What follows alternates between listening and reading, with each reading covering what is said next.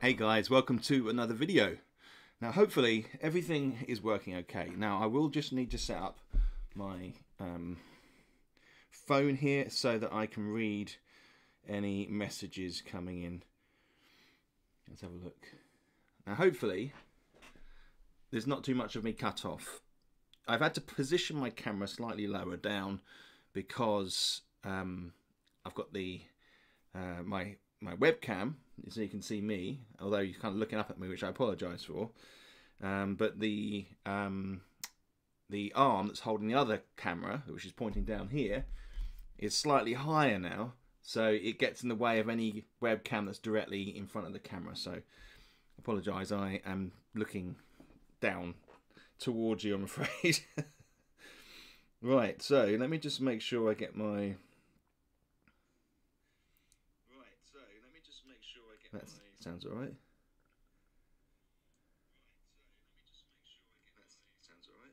Yeah, that sounds good. Alright, now the chat is a little bit smaller today, so hopefully that won't be too detrimental. Slightly concerned about this camera. Alright. So, what am I going to use today in session 1 of designing this game? I'm going to talk about my tools, and then we're going to talk about the questions and the parameters that I'm going to set myself when I'm designing this game. And whenever you design something, you've got to have maybe a target audience. You need to understand what you want to get out of the game, what resources the gamer is going to use. So I think there's quite a bit that we're going to flesh out, okay? And Nick is in. Looks like I'm right on time. Good to see you, my friend. Yes, how does the audio sound? Does it sound all right, my voice? It's not kind of distant or echoey. I've got the mic there, should be all right. So, today I've got my trusty 0.5 pencil. Good.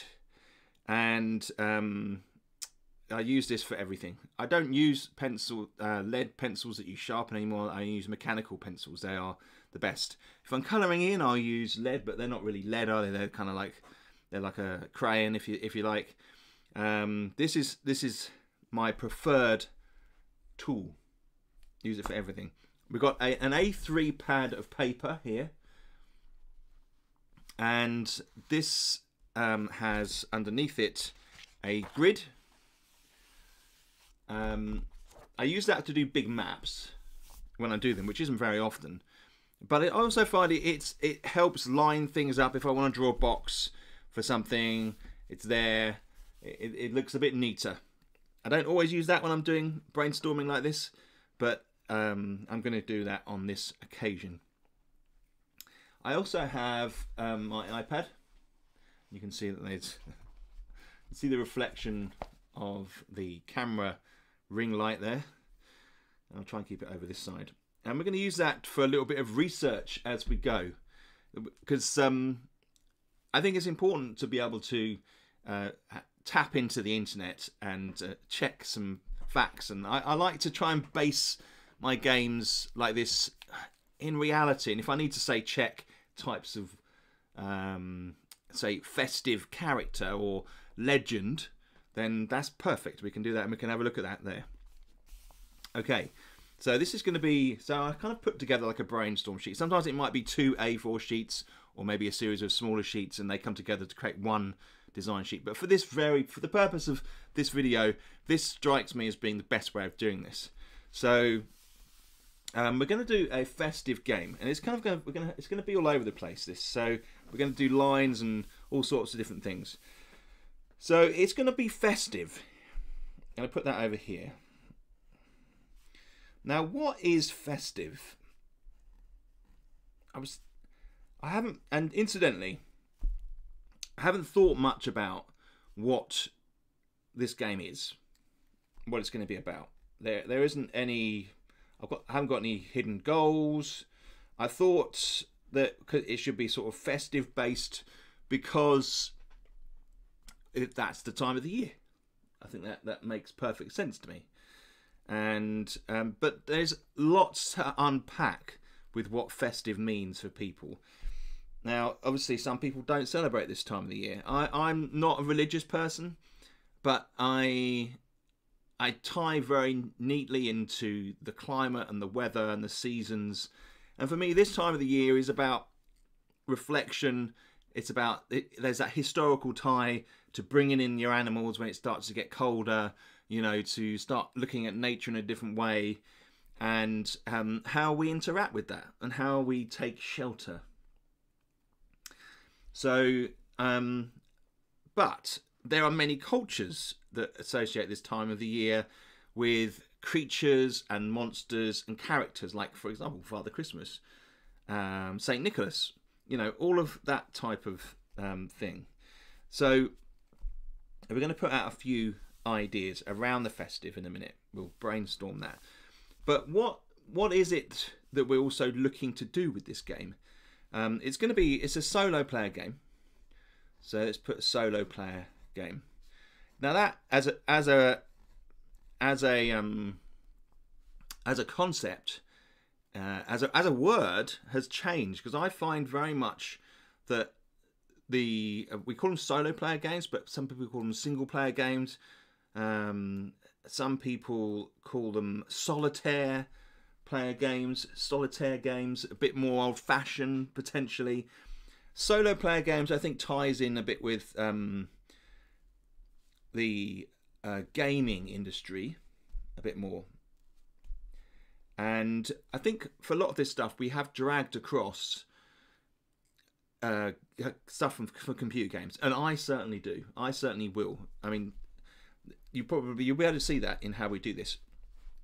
So I like this solo player arena at the moment, and that has been growing as the pandemic worsened. More and more solo player games were being produced, and now it's kind of like much more of a buoyant market, and it's kind of easier in a sense to put together something that is solo, because once you start adding more players, you need more pieces, you need to think about how those players interact, and so it's probably easier to create a solo player game here, although some people will disagree, because maybe creating a solo player game involves other things, other narratives. You have to, in a sense, create an arena for that solo player and have kind of like random properties which introduce some kind of replayability. We're going to look at replayability. So from the solo player game, we want replayability. I still don't know if that is actually a word. So for replayability, we need some kind of random element, don't we? So how random elements. So what could create a random element? Well, dice is often a way, isn't it, of creating. Are we going to use dice? We could use tables, but you might have to roll on the tables to get, unless it uses a reference system through experiencing squares through experience. So that may well be, say for example, if you're moving around a board and you choose to go onto a square, that square may then trigger some kind of random event, possibly. So that is important. What I don't want is a game you play once and then you don't want to play it again. Okay, so we need it to appear as if we've got some kind of way in which this is going to change, evolve. So it needs to change and evolve. Right. So replayability. Now, I think I want to put some constraints on the type of game that I'm going to create. In a sense, it's solo, but how is it going to present itself? Okay.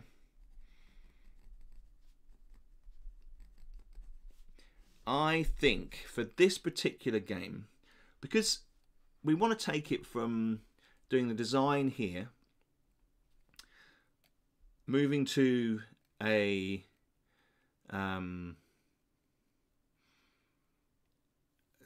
maybe a fleshed out world or concept that we can then build this game into. I'm going to then type up some stuff, do some drawing. It's going to involve drawing. Now, one of my strengths is map making. Okay, so there's every chance that we may have some maps in this. We may not. Again, that comes into that arena. What is the arena for this game? Oh dear, oh dear. That end just completely went wild then. So what is the arena for this game? Are we going to have... We're probably going to have maps. So that could tie in nicely with that. It doesn't have to be a map. It doesn't have to be a map. It could be... It could be a game where you're based in a tavern, say, for example. Or it could be that you don't need to physically show where your space is. You could just be in a group or something like that. So we'll see how that evolves. That's an interesting side to what we're creating here. How does that work? So the location. Now, I don't see any restrictions on that. My research is probably going to indicate where that is. All right. So how's it going to present itself? So we want some rules here.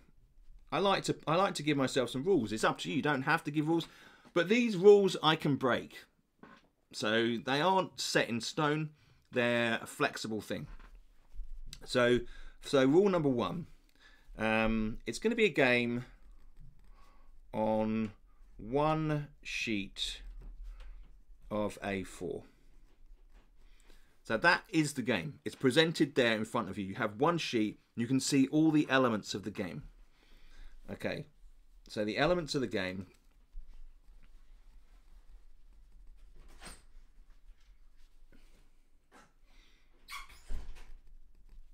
are on are laid out in front of you. Okay. So we'll discuss what those elements are going to be. Okay. So we've got, that's the first, that is going to be a massive thing. So the game is presented on one sheet, but I want each sheet to be an episode. So each sheet is an episode. So different. This is like, these are the two main ideas that I bring into this. Okay, I just hit my pencil, that's annoying. So this is the only thing that I've really considered. Something festive, something that is on one page, because I want to be able to like produce episodes of this, so I can just kind of print off something that happens. You may be they're in a cave one day, or maybe they're in a dungeon the next. It doesn't mean that there's going to be dungeons involved.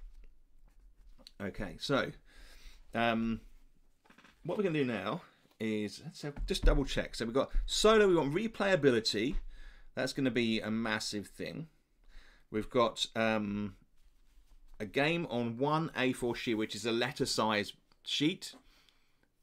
If you're not aware of what those sizes mean in Europe, we have A3, A4. So it's going to be A4.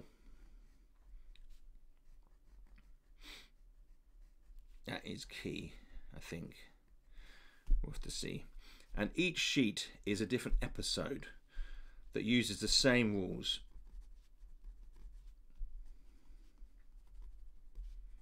Okay, so we'll have a and then we can just keep creating. Now that's not to say that we're not going to have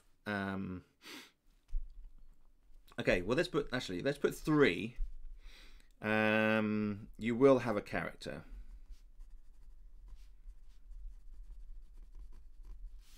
I think.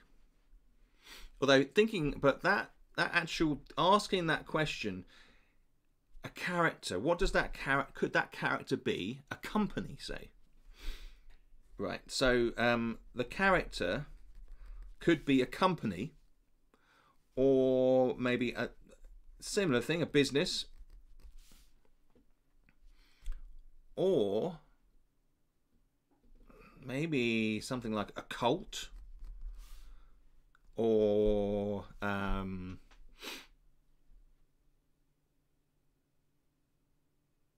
it could be a band of people.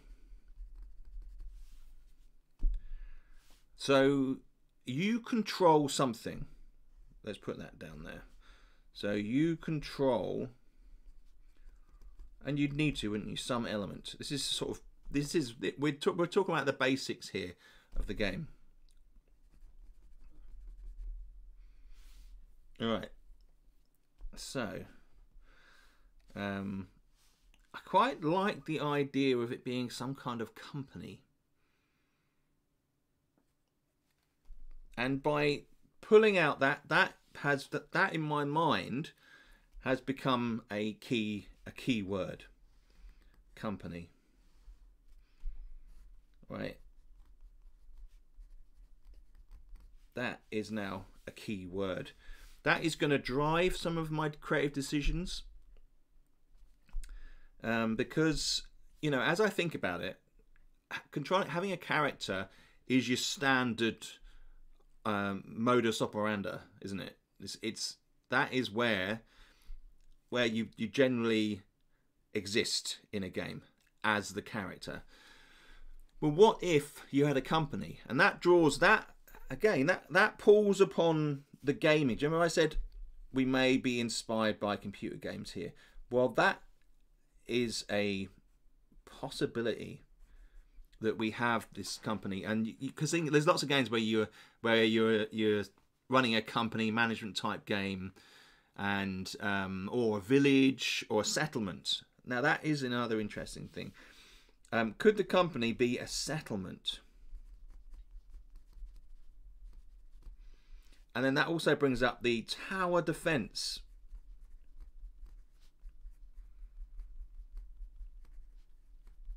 Genre. That's not one that I've necessarily been drawn to over the years, I'll be honest with you. Where you manage a settlement and something is attacking it, and you have to in some way defend it, throw warriors in the way, build defenses. As a game online, it's something that I've played a lot. You know, like Age of Empires, classic, where you would build your city and you build your walls, and then there'd be other settlements that come and try and take it. That actually may tie in with the maps. You know, we may well have a map that has your settlement on, but some other settlements as well, potentially. Or maybe there's invading force. We've done an invading force with Dark Force Incursion, so we're not going to go down that lane. Right. So we've got a feel here.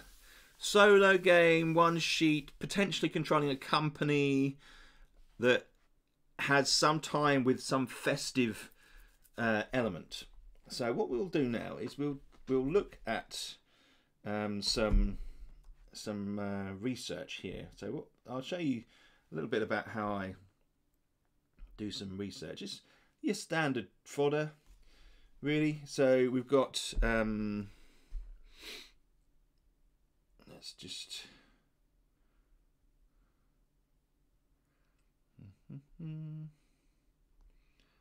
bear with me a minute.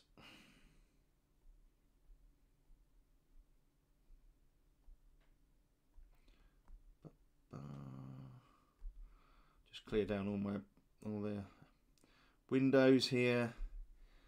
Excellent. Right. Hey Cody, I set an alarm just for this, then got breakfast and was watching Deadliest Catch.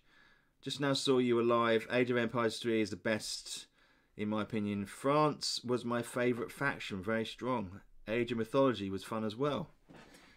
Yeah. No, I can't remember. I usually pick something a bit more sort of foreign, maybe set in the Middle East or something like that, or something a bit more ancient. Right, so what we're going to do is we're just going to start with a very very simple thing.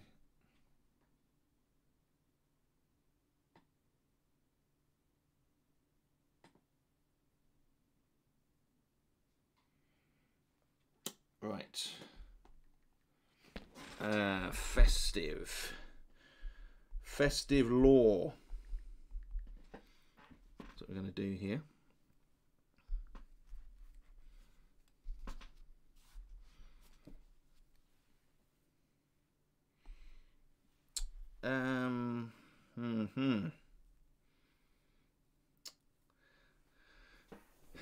What's this about? So, Cody, let me just quickly recap for you. Just laid out some basic principles because we're designing a solo player game. I want something that's replayable, has replayability. I want it on one sheet, one side, so A4 or letter. But I want those to be sort of like episodes, and you can maybe carry on the same character. And then we were thinking about character. Do we want a character, or do we want a company or a business or a cult or something like that that you control and you manage through this game? And so company becomes a key word. And that does tie in with tower defense. I'm not really into the old tower defense personally, but that may be part of it. Who knows? And it's going to be festive. So I want to look at festive lore or festive traditions.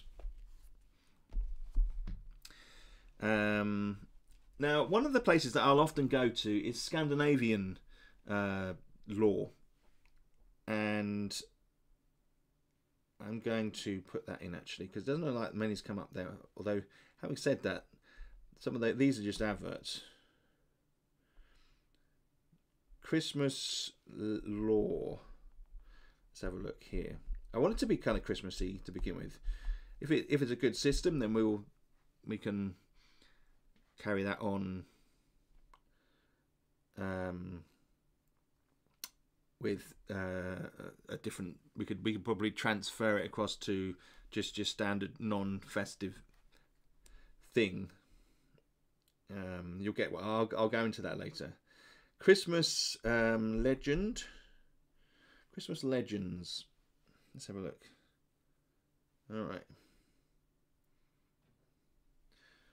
What have we got here?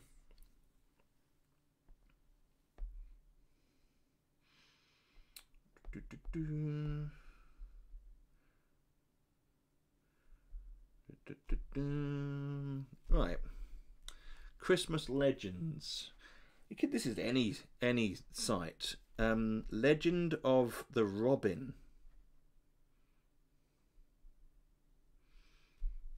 Legend of the Christmas Spider. What is that about? Legend of the Christmas Spider. Stories about a poor widow who could not afford to buy gifts for her children, but still wanted them to have the best Christmas ever. I'm going to use one of these as inspiration and kind of just expand it out. She then cleaned the house, decorated the tree, and lots of joy and happiness. After having done so, she exhausted, soon fell asleep. She cleaned her house so well it was spotless, and there were no spiders or cobwebs. The oldest and wisest spider suggested they sneak out of the attic to have a look at the beautiful decorated Christmas. Right, okay. So that is Legend of the Thunder Oak.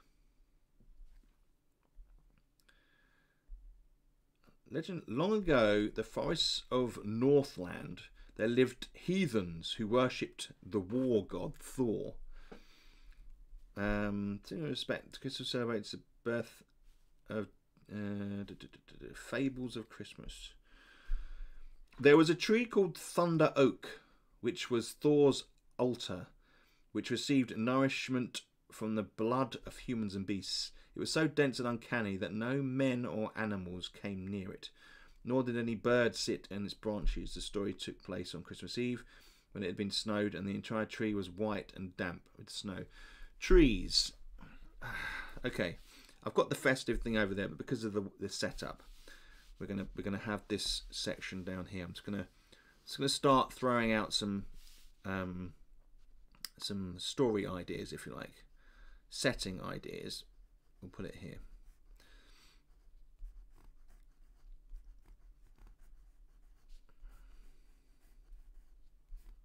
Just put setting over this side.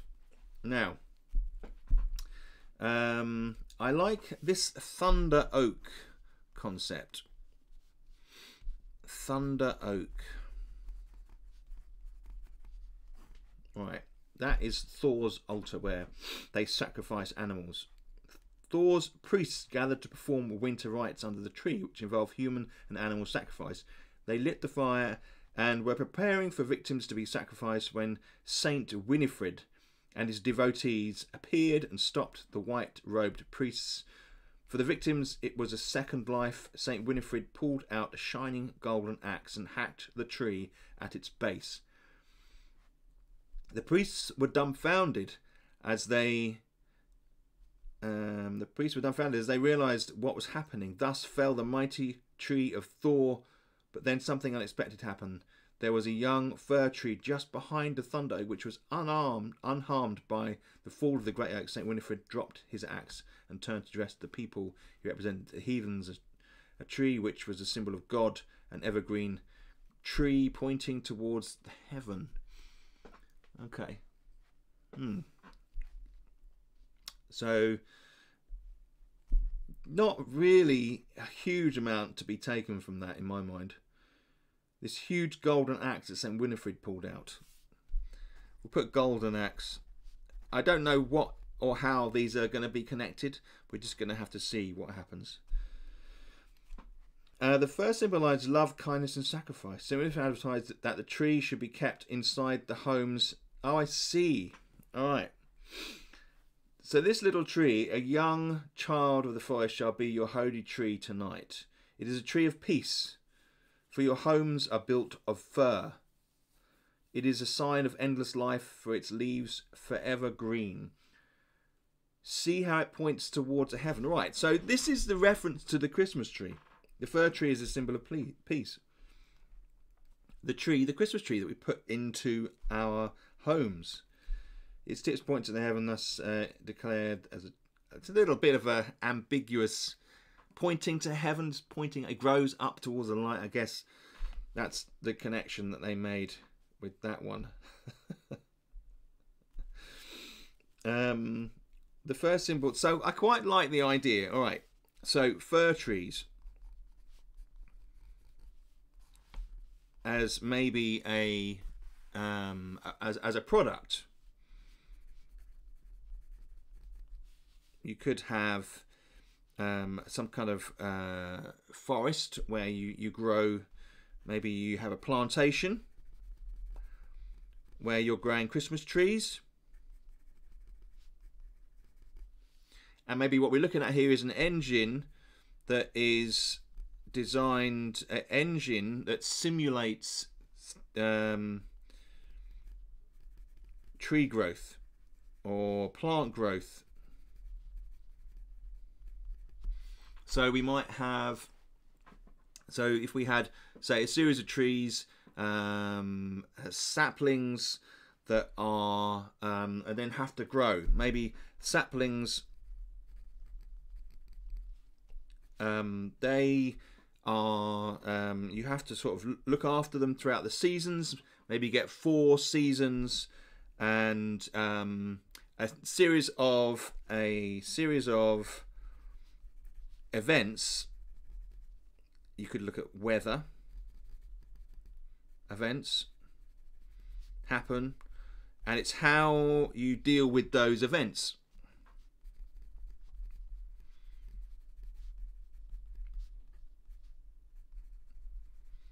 Events dictates how many Christmas trees you see through or sell. So kind of like a seasonal. It may be that there's could be like four turns for the 4 seasons potentially.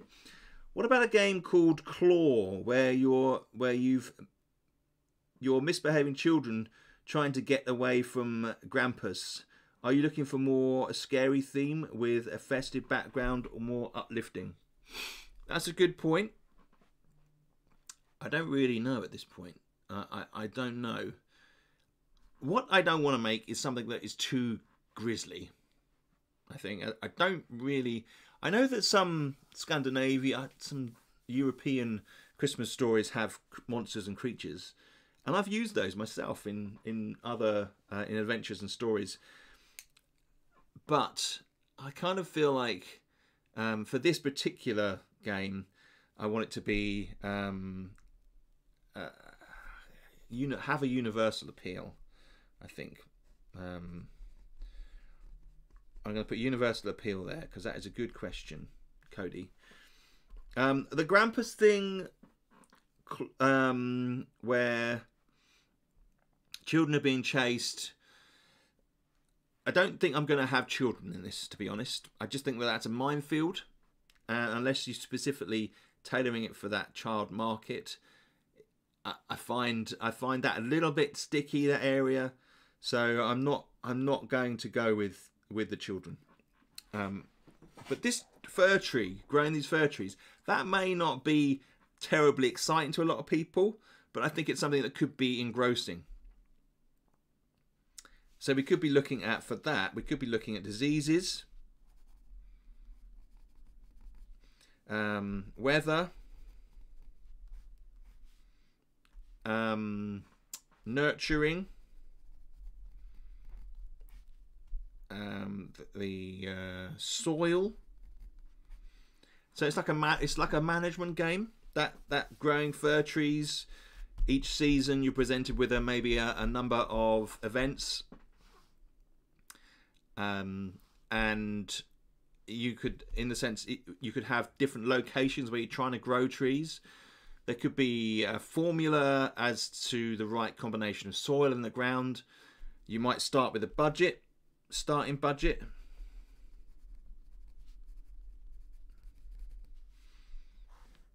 And you have to decide, are you going to enrich in the soil? So how would that, in a sense, that's kind of like that sounds quite interesting to me, but we're not going to go there exactly with it for the minute. That is one idea, and I could really kind of flesh that out a bit more. We'll stick with this earlier stage still, and we'll come up with some other stuff. So that has purely been inspired by the story of Legend of the Thunder Oak. Okay. It's completely, the idea is diverse compared to what the story was originally about, but if we're thinking about fir tree as a symbol of Christmas, I think that is a massive thing, the tree. And maybe that could go somewhere else. We'll put that over there under the festive bracket. Let's have another look over here.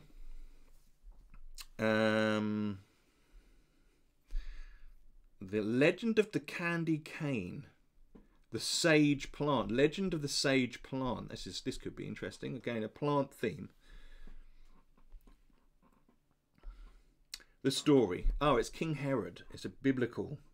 Was outraged when he heard the ancient prophecy of the birth of the guardian angel and the future king of the Jews in his country. Herod, who believed in Judaism, scared of the prediction of the Messiah's birth, went on to massacre. Right.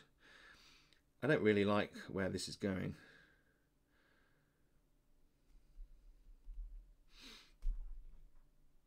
Although, you know, I don't really want anything that's too biblical. I know that is largely what a lot of what people associate with this time of the year, but I'm kind of more interested in nature-driven ideas. Legend of the Magi. That's probably going to be another religious. Yes. All right. We will probably move on from this one and look up another site. Legend of the Nutcracker. Let's have a quick look at that.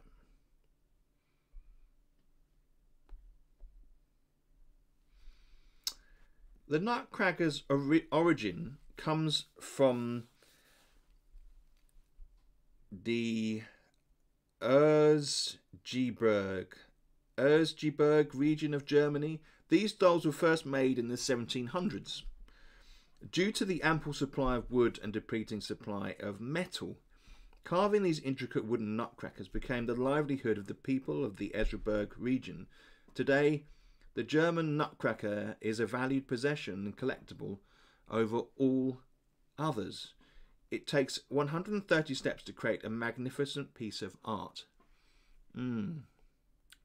That's an interesting statement. One wonders as why the dolls don't have a smile on their faces. The answer is that the people inculcated their everyday hardships into the dolls they created. I think the English here is not very good.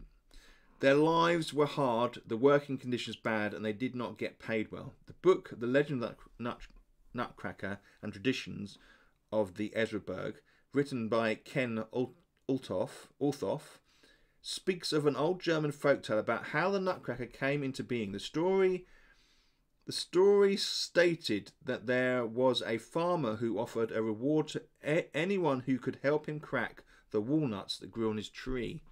Okay, cracking walnuts. All right, cracking walnuts. I can't see like that. That's a really bizarre thing. The carpenter told him to saw the nut in half with a soldier, while a soldier told him to shoot the nut. It was finally a puppet maker who came along with a beautiful puppet made of wood and painted in bright colours, which had strong jaws that could be used to crack the walnuts. The farmer rewarded him by giving him his own workshop. Though this is just a folk tale, it can safely be said that the dolls are being made for the past 250 years or so. In Germany, it is also said that the nutcrackers bring good luck and protect the house. Protection could be a theme. Protection. Right. Let's have a think about the protection idea. So these nutcrackers, right? Placing nutcrackers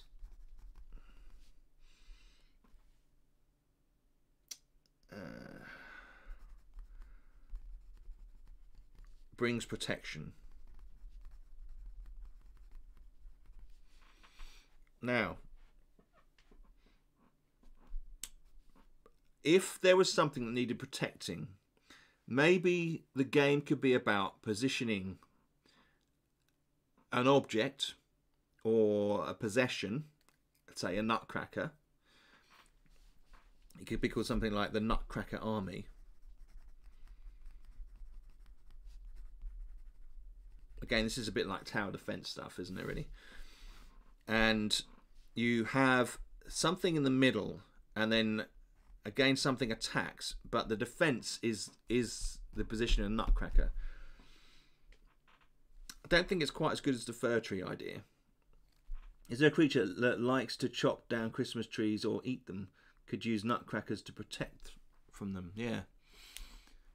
I mean, this is that kind of popped into my head as well. I'll be honest. You know, this because we've got the trees here already. They could be they could be something like a magic item, if you like. They could be a magic item for the fir tree.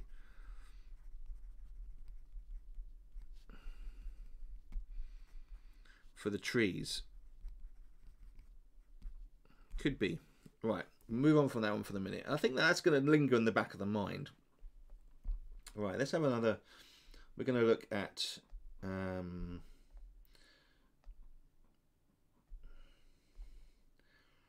let's just do, where are we going here?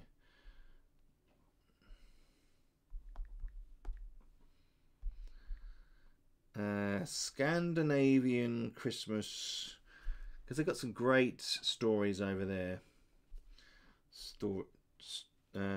Stories.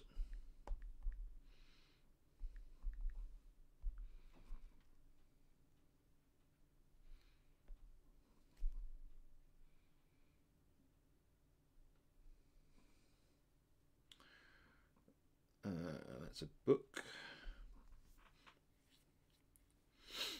Maybe we put legends here.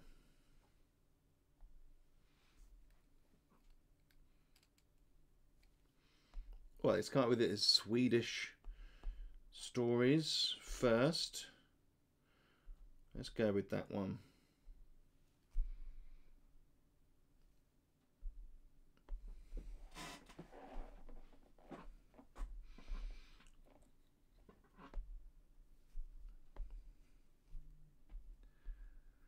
Right.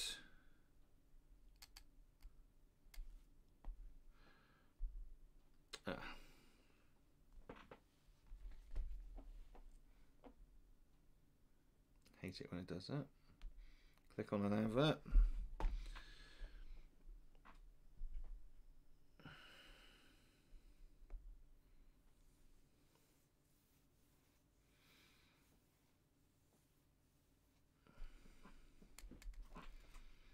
Right, so Lucia. It's an old tradition where girls dress up in white dresses and robes, and have candles placed in their hair for safety. It's a Catholic tradition, that one.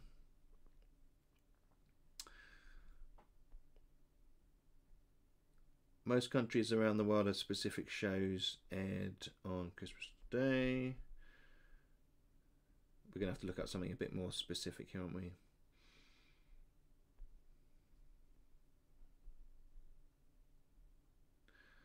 Tomtem.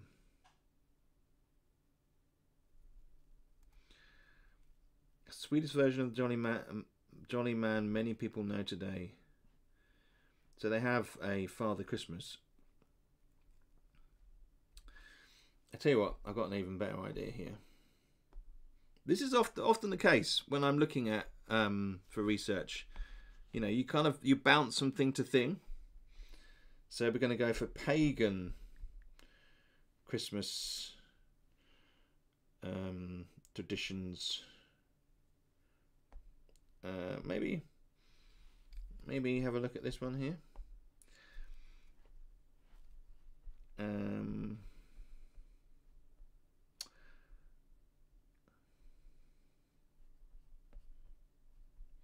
Vikings have their say. Saturnalia, Sol Invictus.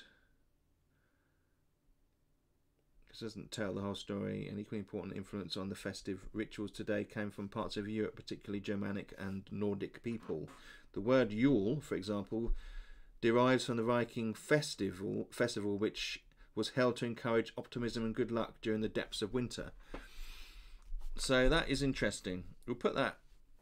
Let's put that down here. Can't really see that far down. Let's put Yule here.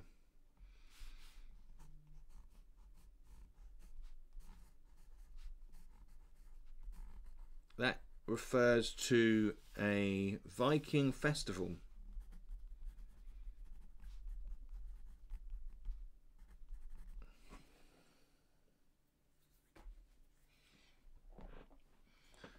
Which is Interesting. Viking festival, which was held to encourage optimism.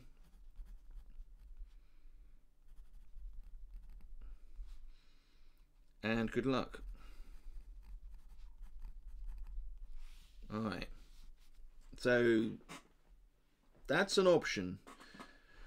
In a sense, that could be one of our goals. It doesn't feel like a very good goal. Depths of winter. According to one best-known Viking sagas, Haakon the Good, the 10th century king of Norway, deliberately used Yule celebrations to smuggle in Christian faith. Having been raised as a Christian in England, Haakon practiced his religion in secret because the land was altogether heathen and there was much idolatry. However, he established in the laws that the Yule celebration was to take place at the same time as in the custom with Christmas. In other words, turning it to a solstice festival into the celebration of Jesus.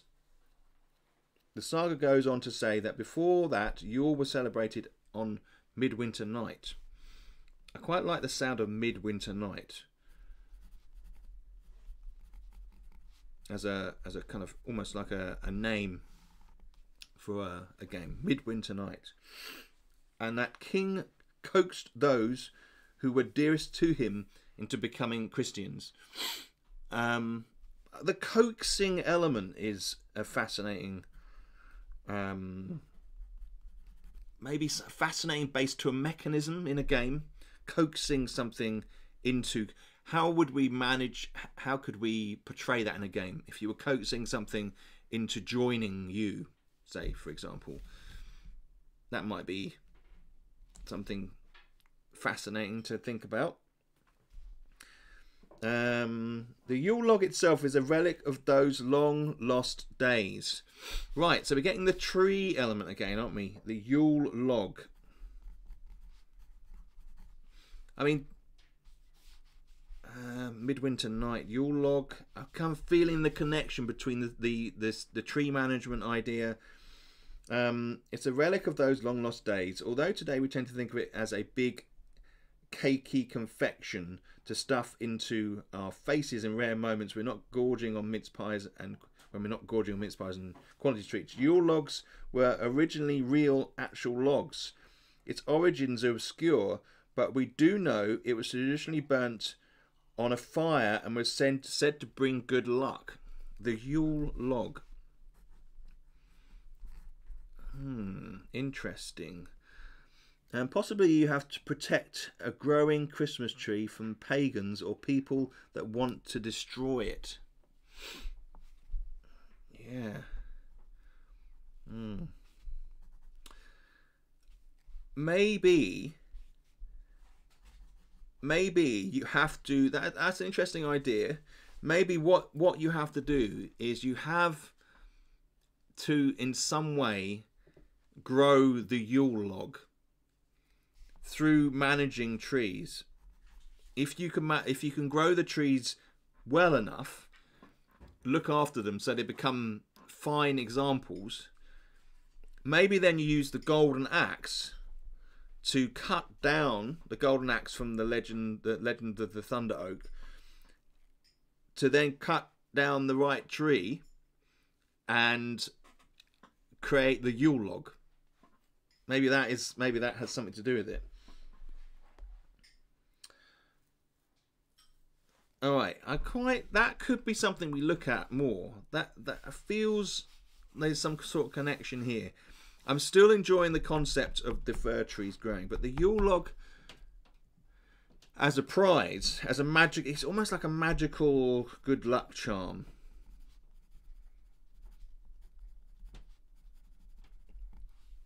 We'll look into the Yule log again in a minute.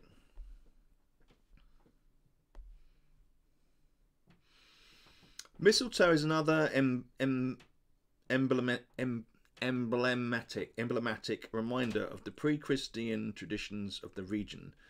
The parasitic plant is an unlikely symbol of romance and Christmas courtship today, and it is important in winter festivals and is said to stem back to North to a Norse myth involving the infamous trickster god Loki. Again, we're getting connections with some of those earlier pagan gods. We had Thor for the thunder oak that revealed the fir tree, and then we had the Yule log, which doesn't seem to have any association with God, but we may well have. And then we've got mistletoe. It's associated with Loki. As the story goes, another god called Baldar was driven to paranoia by visions of his own death. His mother, the goddess Frigg, who we know about, made every earthly object vow never to harm him. As a result, Baldar became known as for his invincibility, until Loki turned up and fashioned a weapon out of mistletoe, the one thing which hadn't made the vow. Baldar was killed, and Frigg's tears of woe were caught on mistletoe's branches, turning into white, pearl-like berries, symbolising her love for him. Remember that story the next time you find yourself stuck making awkward flirtations, small talk underneath a clump of mistletoe at a party. Okay. Right, so we've got mistletoe. That is a weird story. Everything made a vow. Can objects make vows? I don't know whether that plays into our stream of consciousness for this particular game at the moment.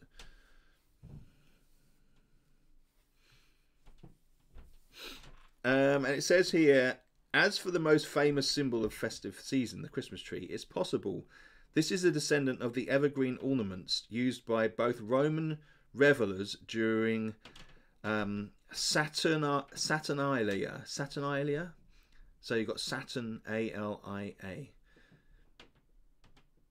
Traditions of tree worship during winter solstice rites in other pagan cultures, in which the evergreen represented new life in the midst of the darkest and despair. Right, so I like that. New life in the midst of darkness and despair.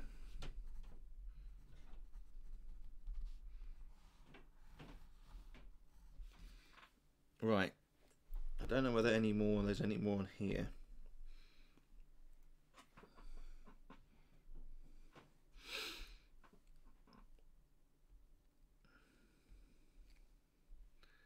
I'm liking how the tree element is drawing me in.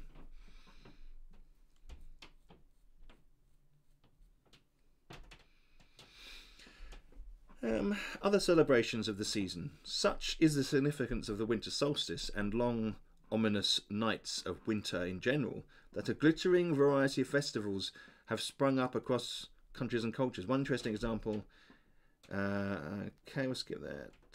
It's a religious...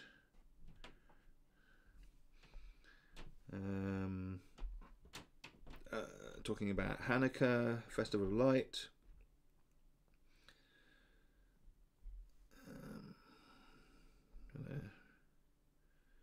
Singing songs. Over in China, meanwhile, right.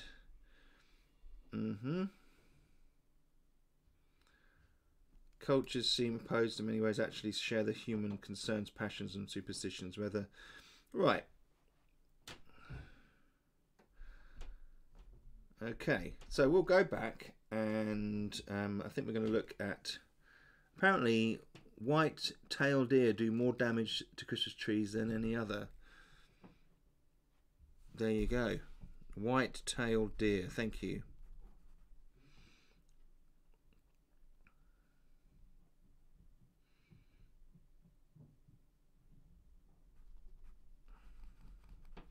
Put that in there. I think it's probably worth me saying as well that for me, the games that I design aren't just necessarily based around fantasy. You know, I'm interested in games that simulate real things in life as well. So that definitely plays a part. That's playing a part in my thought process here. I'm not going to just design something that is a slimmed down version of Dungeons and Dragons, say for example, how would actual gameplay look like? That is a good question. So for this tree game, the Yule log game, where you have to maybe protect the trees and then create this Yule log, a turn would be maybe half a season, and within that season there may be some events, and you have to make some decisions about, you know, what you did about those, and then maybe roll on a table, or solve some sort of puzzle that then gives you, maybe each tree's got a life status. Maybe the trees have a red, yellow, and a green status. I like to use those three colours in some of the games I design, as you know, in Radzone. Maybe trees shift from status. Maybe there's area effect. Maybe there's an illness. Maybe a herd of white-tailed deer come into that space. How would you then manage it? Now, you've got to think, what setting would this go into? I automatically place these things into like a medieval world. I rarely kind of place them in today. I might place them in some kind of apocalypse, potentially. But yeah, you would have to manage. And if certain trees died, you could plant new trees. You may have some money. Right, I'm going to plant some new trees, and you could maybe draw on a tree on the map. And each tree would have maybe a ring around it that had a health status bar on it. And we'd see, when you get to the end, did you have enough trees? You could then try and cut one down with the golden axe and create a Yule log. And if you do that, then you've succeeded. So, I mean, as a concept, as a game, I feel it like it. I don't think I've ever seen anything quite like it. You got your management games, or computer games, but this would be an interesting challenge to see how you could create the simulation. Anyway, it's just an idea.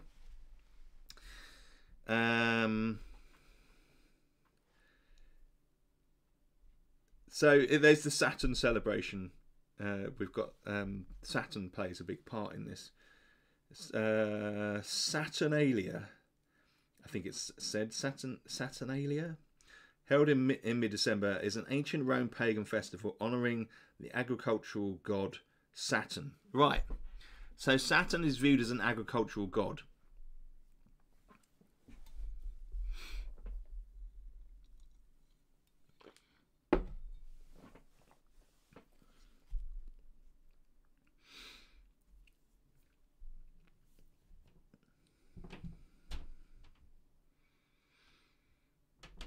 Right, but what we want to have a look at here is Yule log. Story, let's try this. I think this may inform us of the Yule log.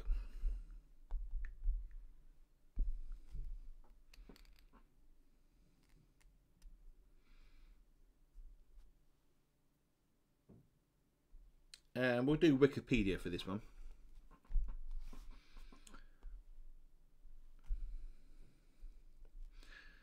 The Yule log, Yule clog, or Christmas block is specially selected log. All right, let's just put here. Gameplay wise, maybe you have a tree farm. Yeah, well, this is what I was saying. Yeah, a 6x6 grid. Inside you draw trees as they grow, starting from the trunk, lower half, middle, and then top. Events could be rolled with a d6 and would affect the row of trees. I mean, yeah, that's an interesting idea, Cody. How those trees, how they look on the game, I think for me is going to be top down, so you can see your field, if you like. 'Cause the minute you have to get too involved with the drawing, I feel that people get a little bit resistant, to be honest. We'll see. That is the mechanics of that, which hasn't been fully fleshed out in my mind. So what we'll do is I'm going to keep doing a bit of research here. I'm going to read about the Yule log and see whether that feeds any information into how this game might run. Because that having those trees chopped down at the end seems a bit of a seems fine. Okay, I managed to get 5 trees. That might be enough for people. If you're given this parameters for the tree, you get this map, and you get some nice trees drawn on it, and you have to manage them. You know, maybe there's enough reward as a goal for people for them to just try and get as many trees chopped down for Christmas as possible that are in saleable condition, that are of a saleable standard, reach a certain quality, and maybe that could be a good enough goal. So would it be a card game, battlefield, or map plus tokens? Well, good question. It would be a map. I think we've established that already. We want to try and use the map, my map drawing skills. Try and use the skills that you've got, and the map would maybe include things like quality of the soil. So it may be a map of colour, whereby you have, say, a map like this, and in it you have waves of colour, and that indicates the quality of the soil. Some areas may be best, but then other areas may be less fertile, and those don't grow as quickly. So it may be that there's colours on the side, say, and then they may be +3 on a very basic level, +2, +1, and there's seasonal growth potentially, and you get a grade of tree that you can work these trees up to a certain grade. I don't know. I don't think at this stage I'm thinking about a card game. I haven't completely ruled it out. I think that a card game involves a lot of design and then a lot of printing, and I don't really want too much stuff printed out. That's kind of key. I just want it to exist on an A4. So it may be that you get a piece of land. So each A4 sheet equals a piece of land.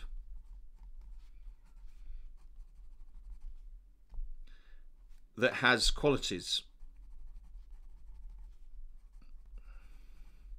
Which makes me think of RimWorld.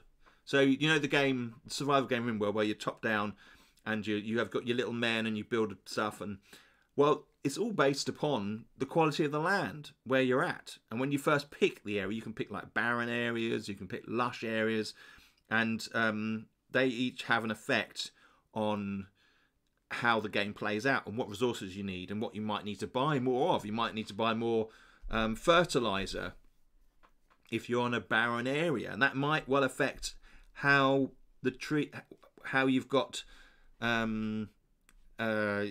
how you manage the local deer population. You know, you may have to employ a hunter who keeps the deers down, so you lose less trees. At the end of each season, you would roll on a die that would your modifier, because of the things you've done, so that there's a tactical element to it, affects that die roll. You add it to the die roll, take it from the die roll, and then you have you then result with so many trees you got left over, and you go through you start maybe in spring, and then summer, autumn, winter, and then by the time you get to winter, how you've handled those experiences will result in how many trees you're able to chop down. Let's have a look at the Yule log, just because that might give me a bit more inspiration here. We may well need to start gathering information about how fir trees are affected by things, you know. If you don't want the player to draw, how would you determine how you grow trees? Most tree farms, at least in America, are uniform and in organized rows. True, but they're tree farms today. This may well be set in a medieval period. Okay, so where maybe they're not as regimented, and they may have restricted land where they grow their trees. So the time period is important. What period? Because that may well affect how we do it.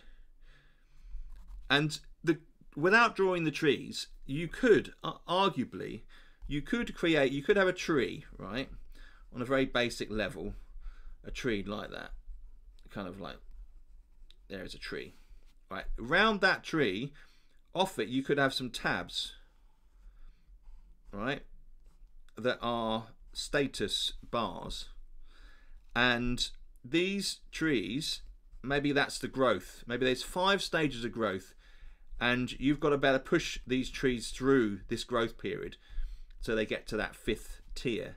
And you wouldn't have to draw the tree. You could just alter, like in a Euro game, you could even put like counters down on these trees as they grow. There may also be dashes around the trees that are that indicate one might be disease, one might be damage. So if you tick these, then they're damaged, and it could affect how they then get through that particular season. So you're kind of managing each tree based upon the effects that have happened. This is just obviously, you know, a rough concept. Let's have a look. The Yule log is a selected log burnt on a hearth as a winter tradition in regions of Europe, particularly the United Kingdom and subsequently North America. The origin of the folk custom is unclear. Like other traditions associated with Yule, such as the Yule boar, the custom may ultimately be driven from Germanic paganism. Okay, so this is nice, all right?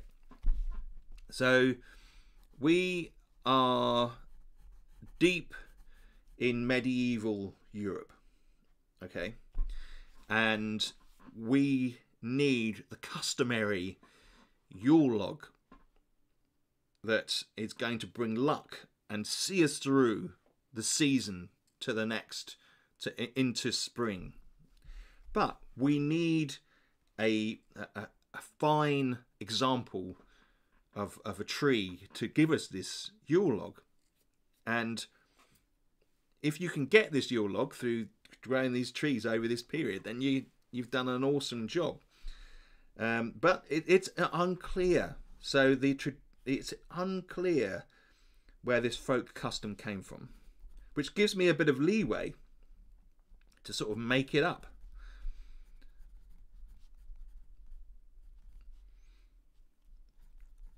Okay, it's unclear where this custom came from.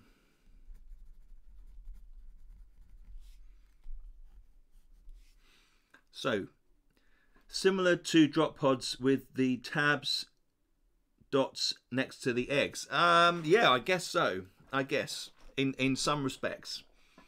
Yeah, but they may be more complex. Like a little dial attached to the tree. With some other, yeah, well, we'll have to see. I'm going to have a little look into how trees are affected. You know, we could have come up with some diseases. And, you know, we're not going to have modern stuff to cure these diseases. If they get it, maybe they just die. I don't know. A little bit off that yet. Okay. Let's have a look here. But I'm liking this. And there's the Yule boar. What is the Yule boar? That is another interesting thing that's just popped up there. We'll read that in a minute. The Yule boar. Because I love boars, don't you? They're wonderful creatures. So we'll have a look at that in a minute.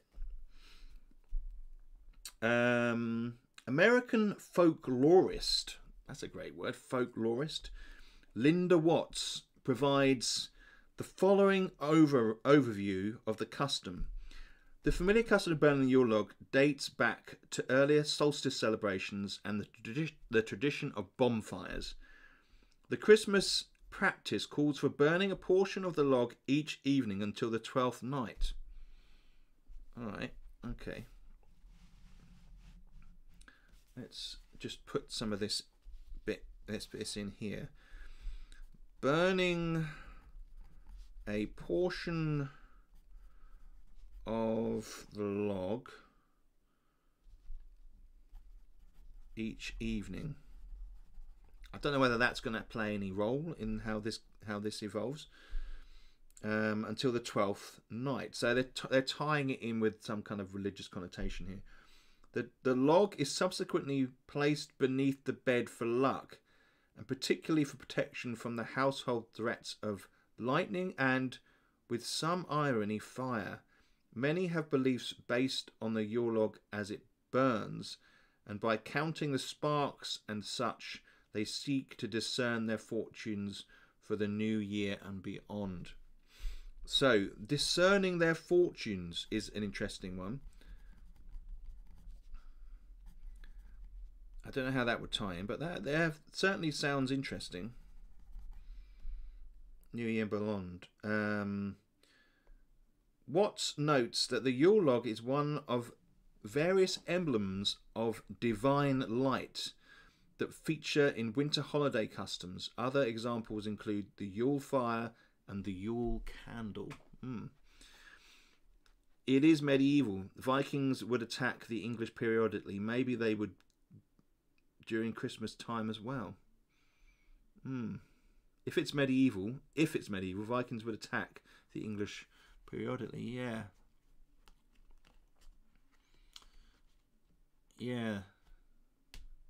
That's kind of it's earlier. That's sort of earlier than the medieval period, isn't it? Yeah, they're more like it's difficult to exactly know where these dates start, isn't it? But it seems to be a thing of luck and fortune. So maybe we'll have a think about that, whether that plays into it. According to the Dictionary of English Folklore, although the concept of Yule extends far into the ancient Germanic record, long before Christianization, the first clear references to the tradition appear in the 17th century, and thus it is unclear from where or when exactly the custom extends. However, it has long been observed that the custom may have much earlier origins, extending from customs observed from Germanic pagan. Yes.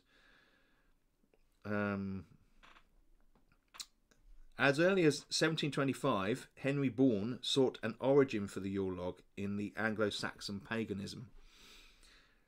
Our forefathers, when the common devices of eve were over, the night was come on, were wont to light up candles an uncommon size, which were called Christmas candles, and to lay a log of wood upon the fire, which they termed a Yule clog, or Christmas block. These were illuminating the house and turn the night into day, which custom is in some measure is still kept up in northern parts. Turn the night into day. Interesting. Turn the night into day.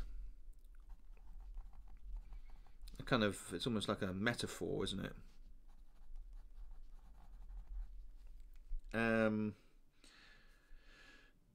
These were to illumine the house and turn the northern part. It hath, in all probability, been derived from the Saxons, for Bede tells us that the very night was observed in the land before by the heathen Saxons.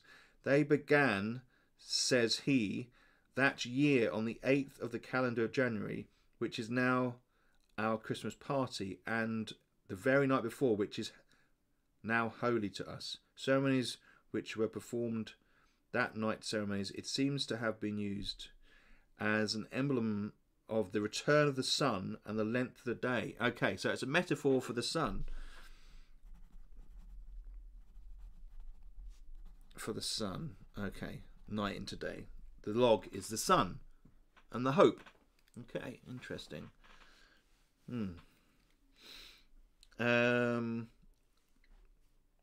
They began. I've lost my spots, but it seems they used the emblem of Return of the Sun. For us, both December and January were called Julie or Yule upon account of the sun's returning and the increase of the days. So I'm apt to believe the log has had the name of the Yule log from its being burnt as an emblem of the returning sun and the increase of its light and heat.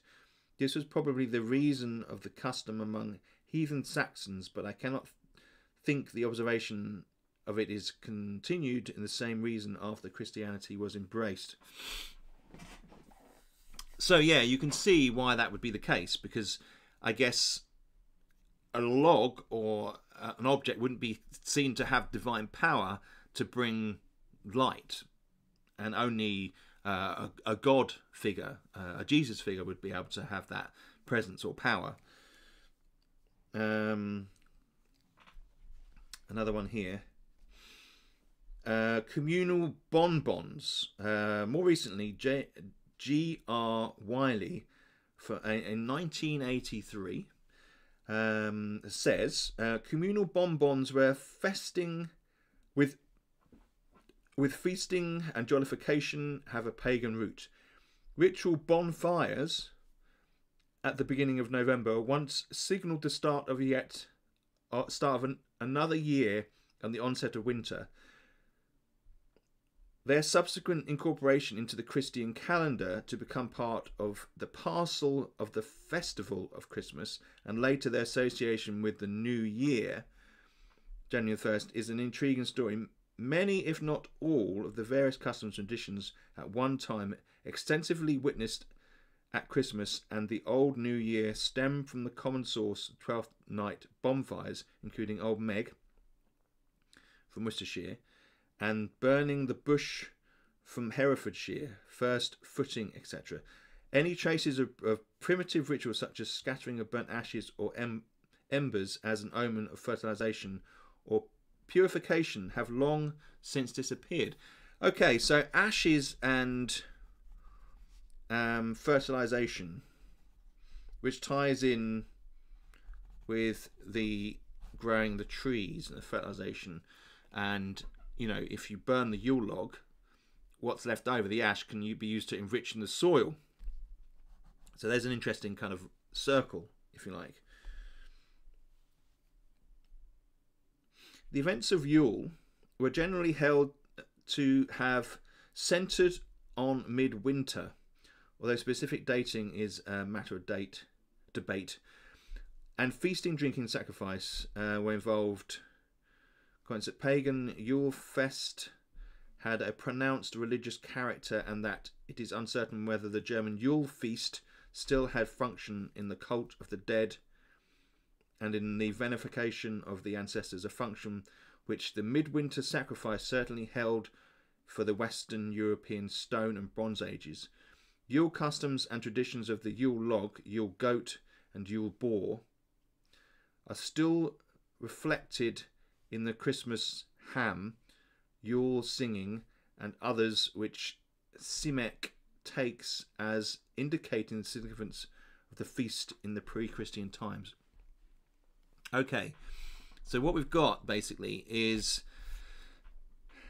the Yule log kind of symbolizes new beginning, it's light, and then it's burning, then transfers into kind of like a fertility, fertilization of the land. Fascinating. So it's kind of almost, there's like a ceremony whereby by burning it you are bringing hope.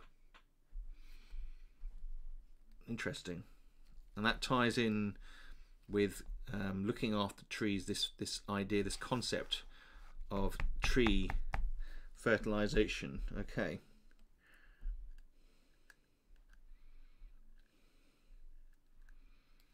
All right. Diffusion and modern practices.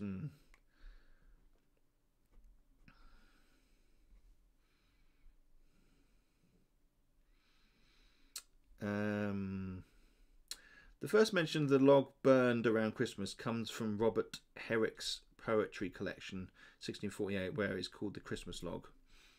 The Yule Log is recorded in the folklore archives of much of England, particularly in collections covering the West Country and the North Country. For example, in his section regarding Christmas observances, J.B. Partridge recorded then current 1914 Christmas customs in Yorkshire, Britain, involving the Yule Log as related by Mrs. Day, Minchinhampton, Gloucestershire, a native of Swaledale. The Yule Log, the custom is as follows. Medieval Christmas was celebrated. Maybe that could be how many turns or rounds. Yeah, 12 days. Potentially. I'm still thinking seasonally. We could be looking at the 4 seasons as a way of doing it. We'll play. What I'll do is I will draw some maps, and we'll see whether that kind of ties in nicely. At this point, the Yule Log is generally given, and is at once put on the hearth. It is unlucky to have a light. It is unlucky to have to light it again after it is once started, and it ought not to go out until it is burned away. Sit around the Yule Log and tell ghost stories is a great thing to do this night. Also, card playing. 2 large coloured candles are a Christmas present from the grocery. Just before supper on Christmas Eve, where fumity is eaten, while the Yule Log is burning, all other lights are put out and the candles are lit. All right. Okay. We're not getting further with that. We kind of see what that's all about. Excuse me. We're going to have a quick look at the Yule boar, just see if that offers anything.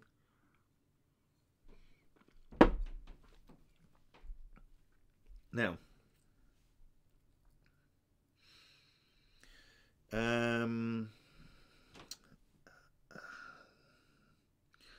I'm never going to say this word correctly. Sonar ghoul tree. Apparently Christmas trees weren't started until 1600s, which for most of the internet seems to be the official medieval exactly.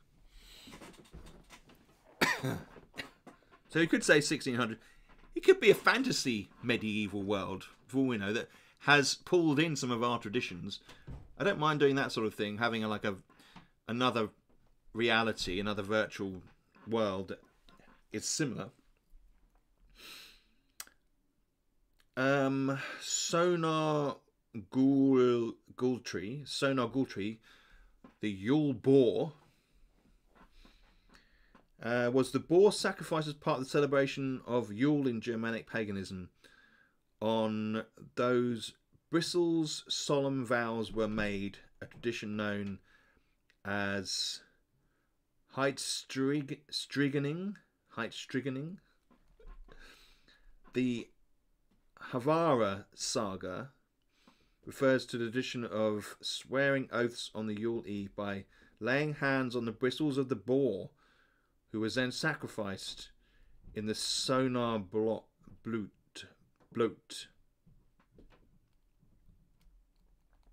Right, okay.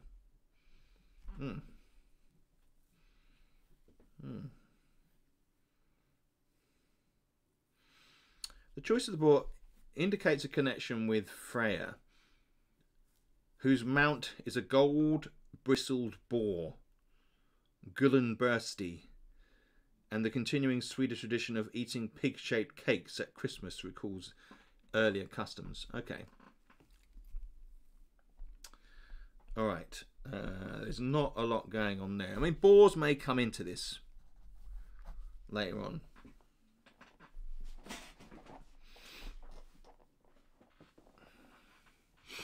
All right. I'm feeling kind of involved with this tree element thing. So what I think we'll do is we'll have a look at fir trees and how those trees are affected by things, and potentially what could kill a fir tree. This is the mechanic. We can put in a story around this. Some people may look at that and think that's a fairly boring thing to do a game about. But if we're talking about deer, and we're talking about hunters, and we're talking about maybe potential raiders, we can throw in other narrative around it and create that concept.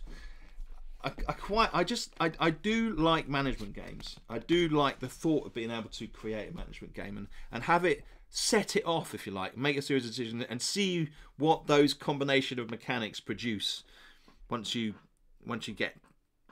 it starts to grow, if you like. So I'll get another bit of paper. Just bear with me a sec.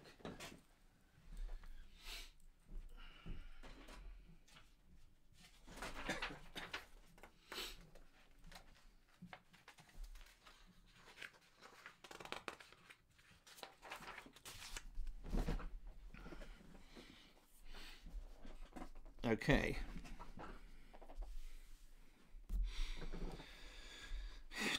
Apparent. Oh yes, 1600s. Yes, the medieval period.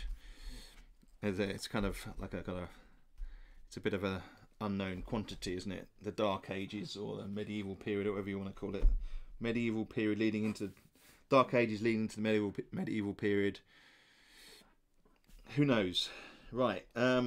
So what I'm going to do here,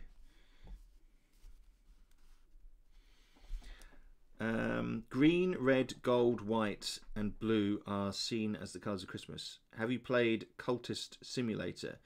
If you like management games. No, it's a video game, not tabletop. Cultist Sim? No, I haven't. Have you played Medieval Dynasty? Now that's a great game.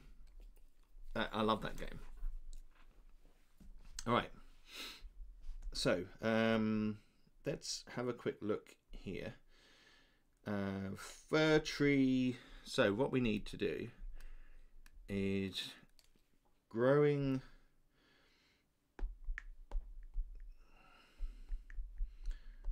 fir trees.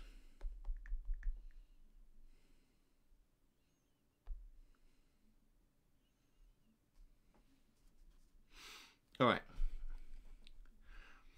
So, actually, let's put down here. What type of soil do fir trees like?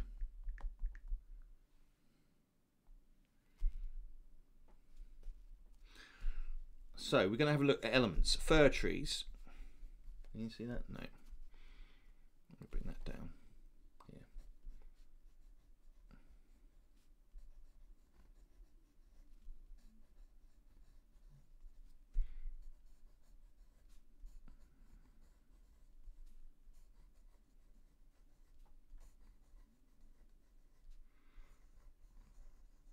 There we are. Type of soil.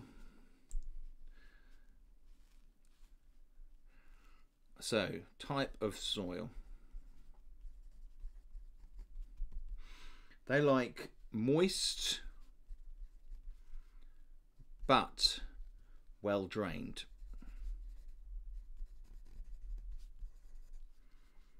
Slightly acidic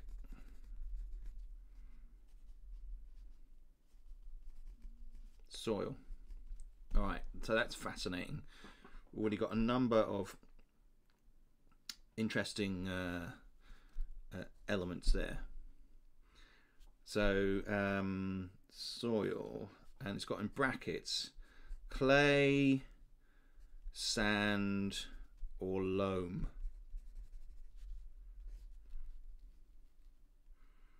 Acid or natural pH?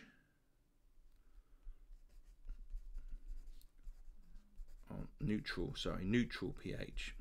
Yeah, pH level. and we'll leave a space, and we'll put conditions here. So they're pretty hardy. They're pretty hardy plants. Full sun, any aspect, in a sheltered condition. We're gonna have to look into that a bit more.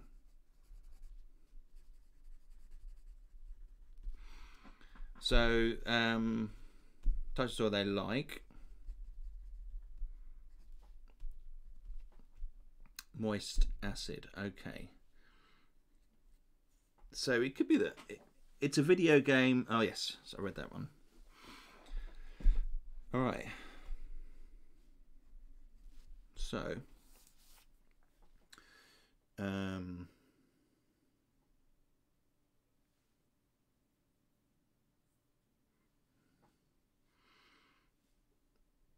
how to grow successful gardening. Let's go with this one. Gardening 101.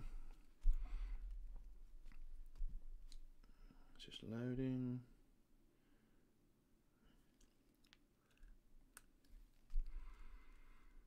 So we've got here moist but well drained.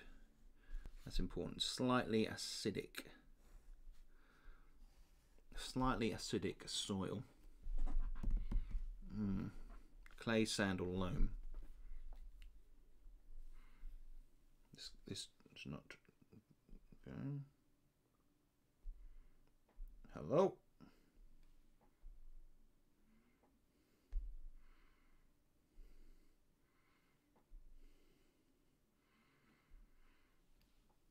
How to plant fir trees.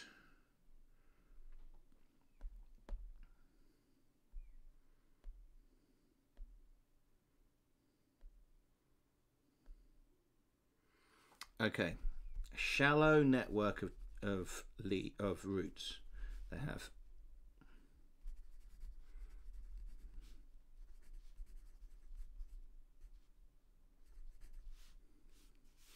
So they're maybe susceptible to being knocked. It may be that we introduce things like maybe trolls. Maybe we're looking at throwing in some monsters here potentially. But then would they have the same sort of religious or desire to have fir trees in their homes? That is a crossover.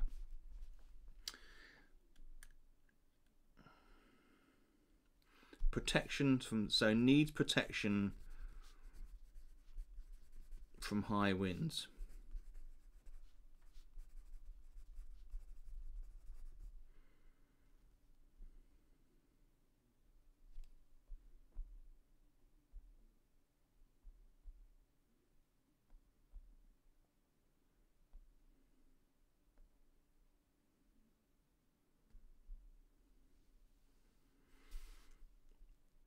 So we need, okay, all right, what else can we find out here? Building up assets, if you like. Ash is good for fir trees. The Yule log, after burned, was traditionally used to fertilize plants. Yes, yeah, so there's that connection. So we've got the Yule.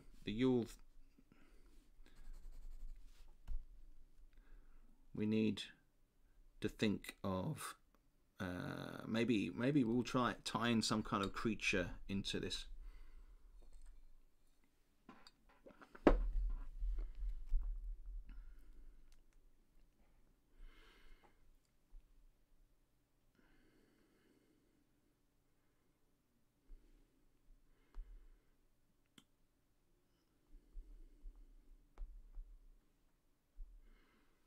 Okay.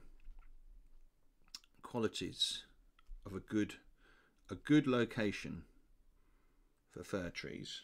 All right. So we're looking at assets. These are assets, aren't they? That we need to consider for the game mechanics.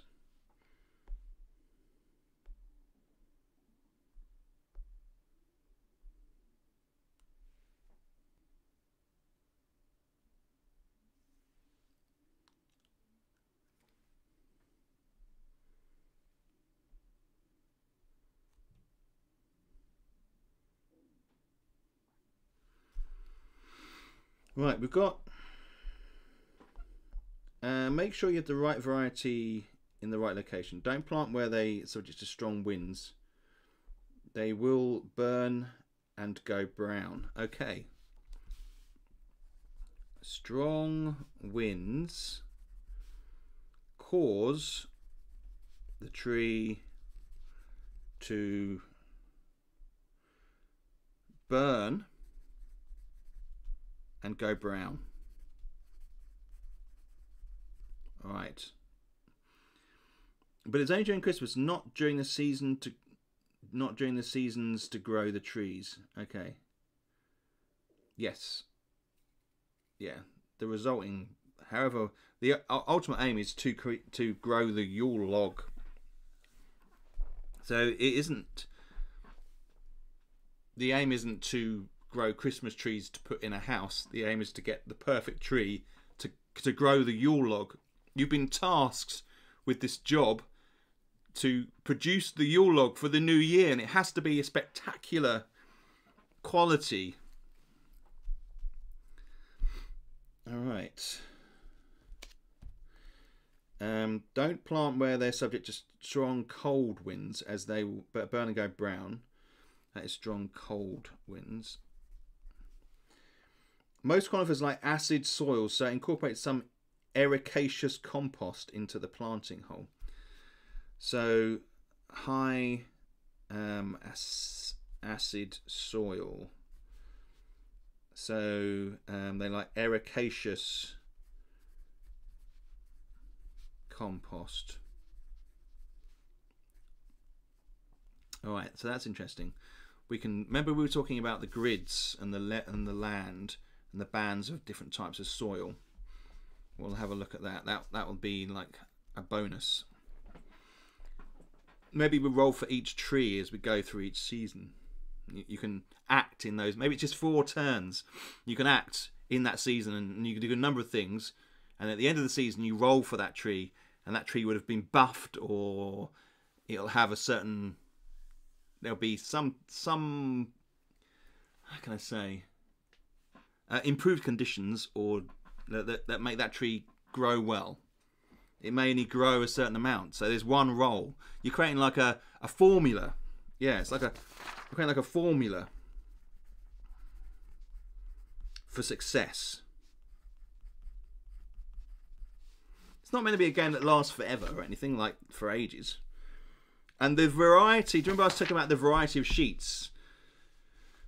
You could have, as I say, different land plots where you try and grow these trees. That could be key to it. Ericaceous compost. Right. Most conifers dig a hole to come out. Yep. Tease out the plant. Don't really want to.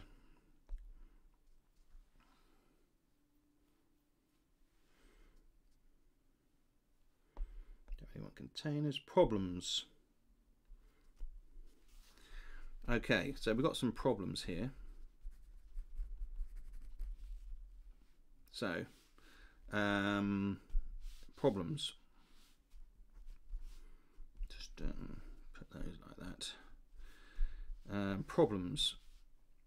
Conifers most commonly suffer from brown patches, which can be caused by a number of factors. Aphids.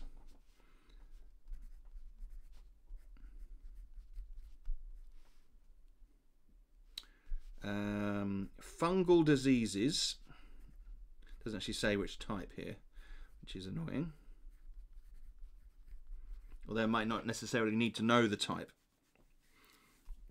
Most common cause is adverse growing conditions. Yeah, so that's going to be a key factor.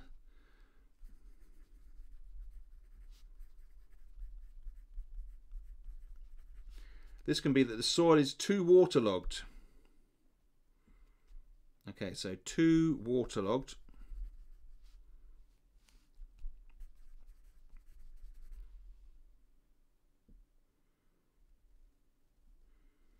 Or too dry. Okay. A prolonged period of frost or a cold prolonged frost. Not much you can do about that. Or cold north winds. north or east winds. Okay. Often the first sign of an aphid attack is the presence of sooty mould. Okay, sooty mould. This would be good.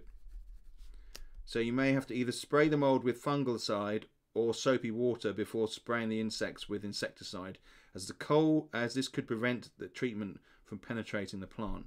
Only spray with an insecticide if you actually see the insects as sometimes by the time their presence is evident, they have moved on. Right. Maybe you could roll and fill in a tab with a number, add fertilizer and other elements to increase the roll. Where you're growing them will affect the roll. In the end, you'll add up the total. Yes, that's basically what I was saying. I mean, it's the formula for success, which is written down here. It's a combination of factors.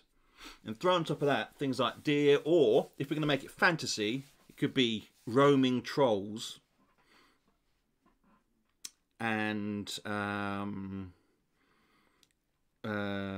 local poachers and trolls. Maybe we'll do that. Poachers and trolls.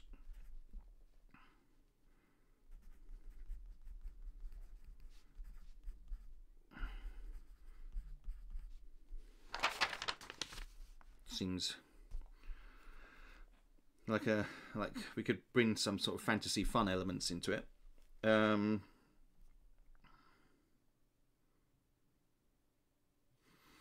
Okay, we've got another one here. Let's have a look at this. So we need some way of getting rid of aphids without using kind of modern insecticides. So it could be that you create a soapy liquid, as it was suggesting, that helps clean them off. If the tree dies completely, honey fungus or Pyrothoria could be the culprit, in which case the tree needs to be removed and destroyed. Okay, honey fungus, excellent.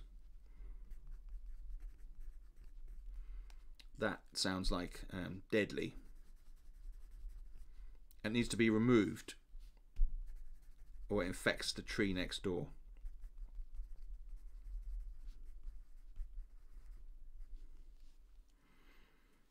Don't cut back into old wood, as conifers don't regenerate. Okay. Conifers don't regenerate.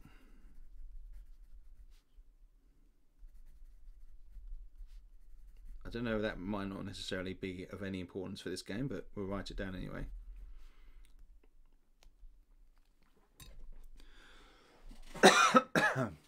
Excuse me.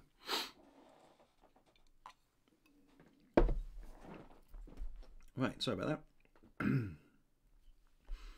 If brown patch is extensive, it can take many years, if at all, to regenerate. So removing the tree could be the best option.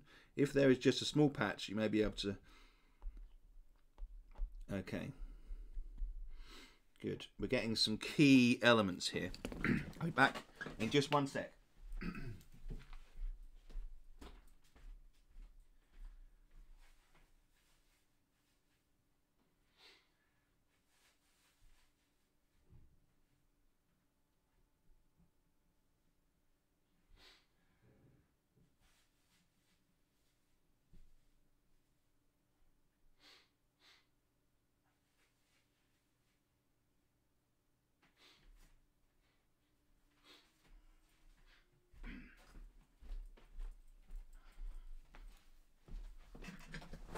All right. Okay, so we just getting the assets here, the stats, so we can convert that into the mechanics of the game.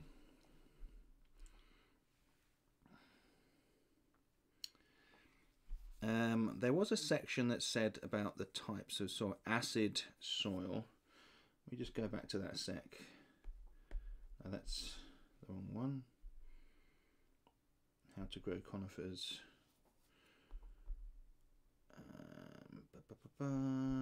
Did it say a pH level?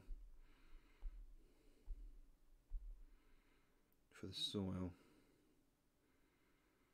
Did I write that down? No.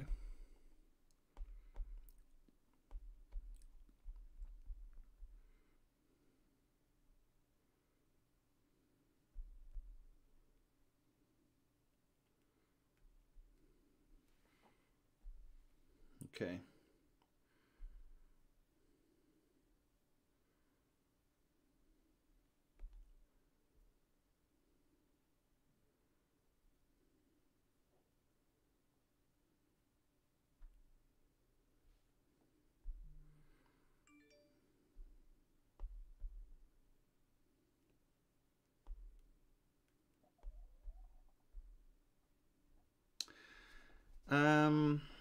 So it's important to note that obviously pine trees are quick to grow. Also, maybe like in Radzone, you could colour a region of the ground a certain colour to determine the best soil. Yeah, well, that's the plan. Look, that's what I was talking about earlier on. So we've got this map where we've got these curved areas here, and those are the different types of soil, and there'll be different colours or textures. One of those two. So, or maybe both. So they have a large central root as well. As for the roots, most pines will have a large central tap root.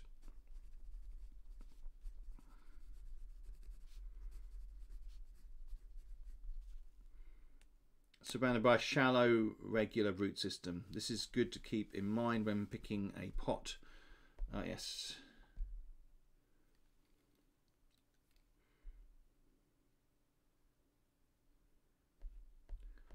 Let's have a look. Like most plants, the pines simply require light, water, carbon dioxide, and nutrients in order to survive.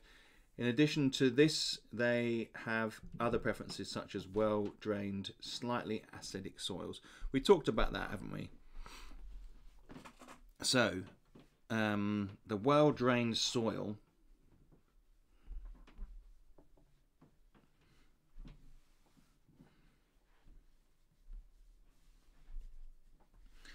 do prefer well-drained loose soils. When looking for soil type purchase, you want to think of something more sand, large articulates, organic matter.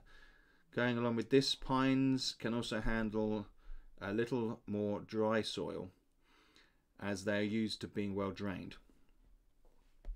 Additionally, pines can manage most natural soil types. However, they do tend to thrive in soils that are low, more acidic in pH. So a low pH level.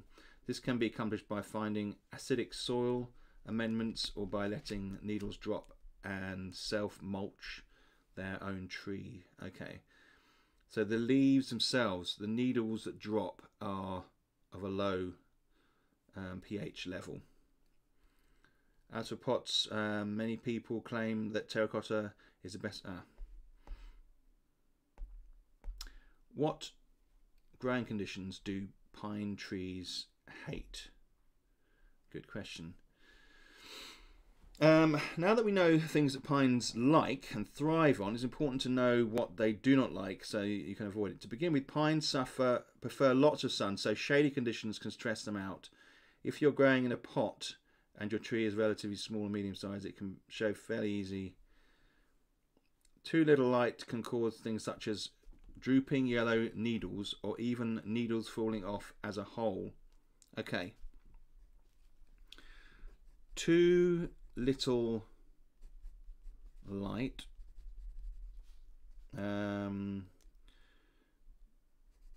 droopy yellow needles.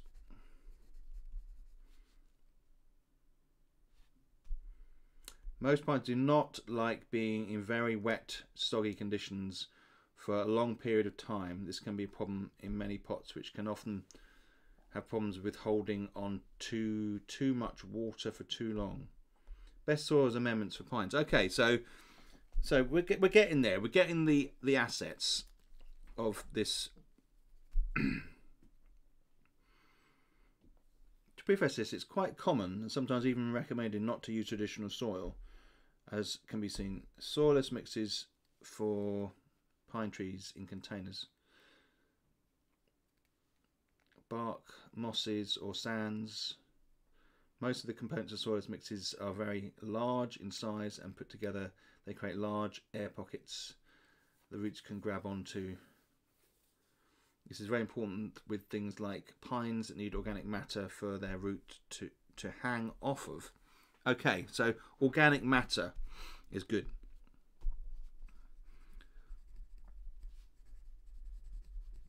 Is good. All right.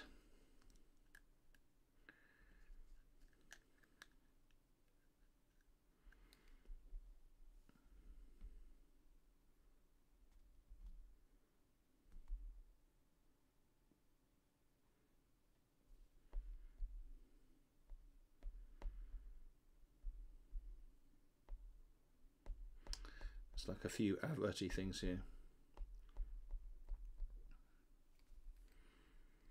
So another soil you can use is in most cases you can simply use pre-made acid lovers mixed on its own. However, you can also add other things to it if you want, such as compost or mulch.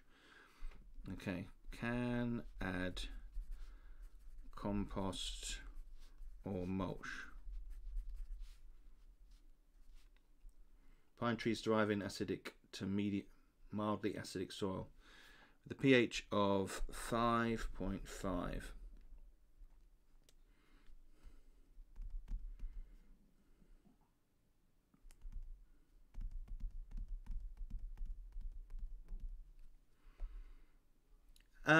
Hey Nick, how are you doing? We're doing a little bit of game design here. I'm just fleshing it out. We were looking at Festive and we came upon this story of the legend of Thunder Oak, and he talked about fir trees. And I suddenly thought, well, what a game would be like if you had to manage fir trees over 4 seasons to get them to a point where you cut them down. And then I read about the Yule log and how you need a good example of a good log that would burn potentially for 12 days and 12 nights.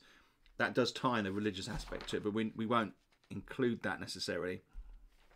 So the Yule log brings it symbolises the turning of night into day, and the embers from the Yule log can be used in crops or growing other trees. So there's a kind of like a natural circle.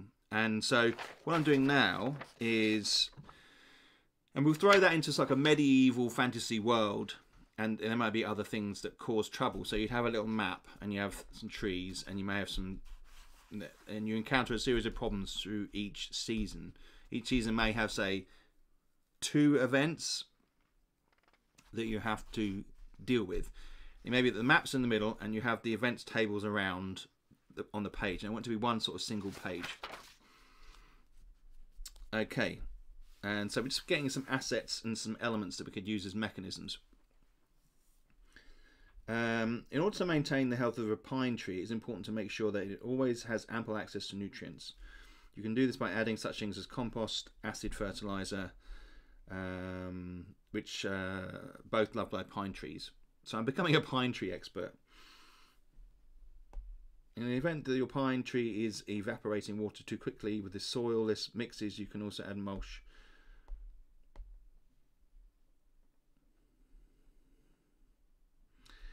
So, problems here. Soil is too compact and tight. So that could be a problem. So we'll have to have a look at how that works. And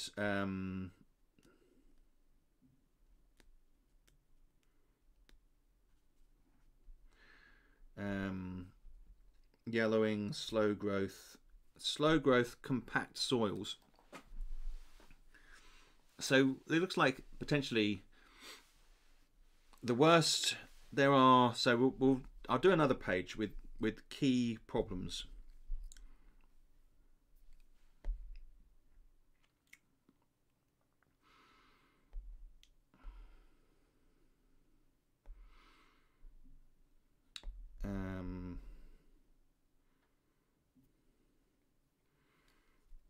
type, water, pH level.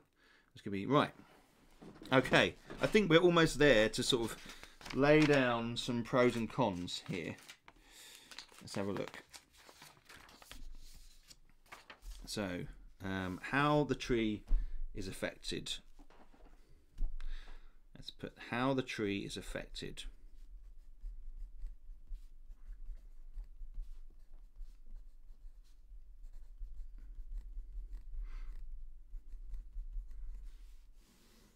All right, we've got the pros and we've got cons.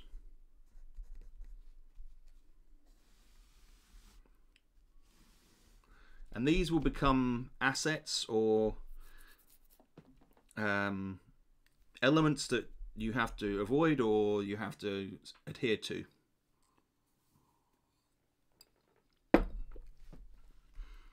So they like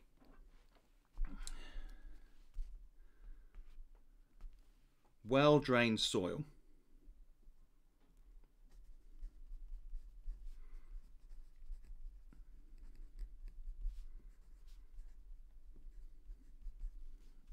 Okay. Clay. You'd think clay wouldn't be. We'll use clay. Put sand and loam.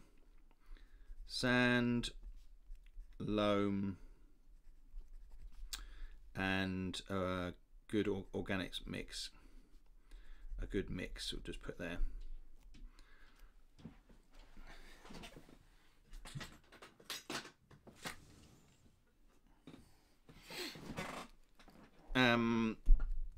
So it doesn't like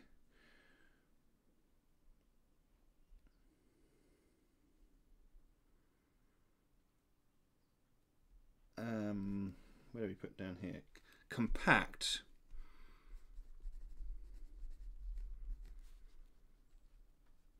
Tight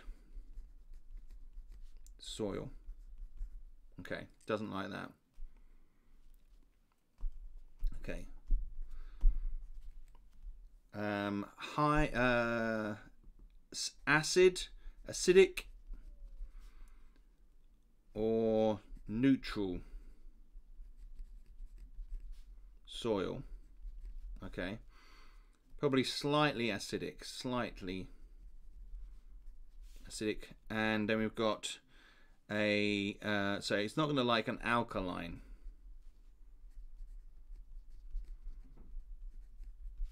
Soil. So if it's alkaline, it's not going to be, that's a negative thing.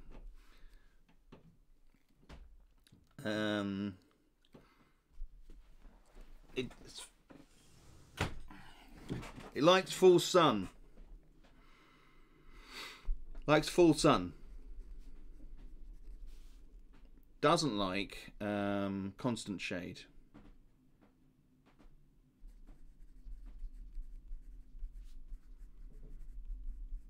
All right.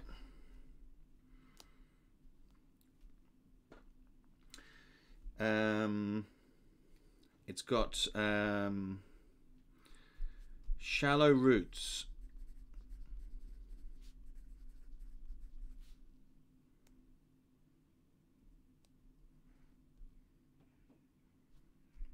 And it's got a central tap root.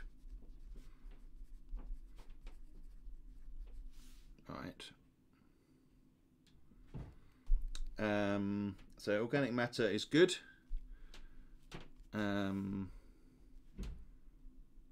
It likes organic matter, but dry, dead soils is bad. Dry, dead soil. And strong winds cause a tree to burn. Strong cold winds. Doesn't like strong, like shelter. Strong cold winds. My cat is asking to go out, but I open the door and he doesn't go. Go on then.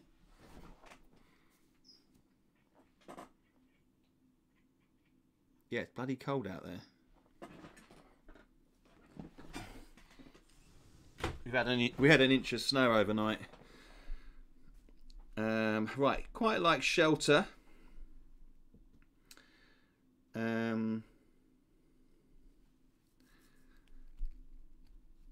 Strong cold winds doesn't like. It's not like one of these. You don't see very often a pine tree or a fir tree necessarily on its own in nature. Do you see it in groups? You see more deciduous trees on their own, and they kind of have a different sort of structure, don't they? They kind of have a spread structure, so they can deal with the force of the wind. Whereas these tend to bend more, I guess, and if their shallow roots are moving as they do that, then that can't be good for the tree. Exposed areas, just put exposed.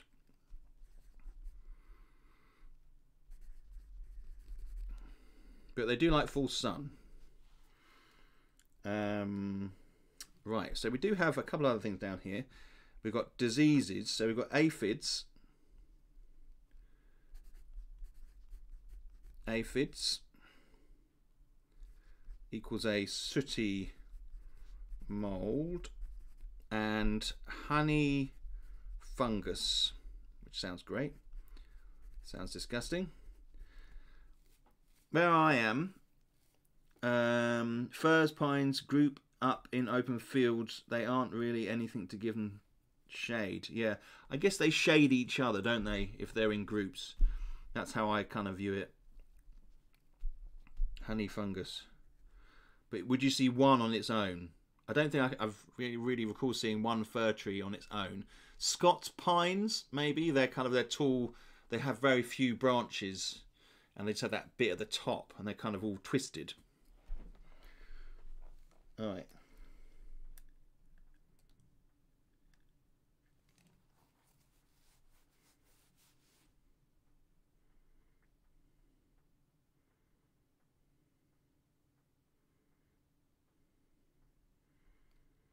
Okay, looks pretty good. So we've got the honey fungus and the aphids, which are good things to sort of look out for and throw at the players, at the solo player. What kills fir trees?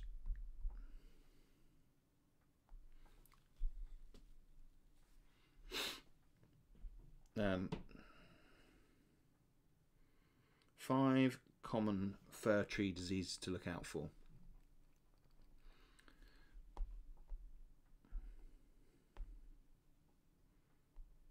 Swiss needlecast. Begun to spread more and more in specific. Okay. White pine blister rust. Another fungal disease. White pine blister rust has been found in 38 states. Oh God.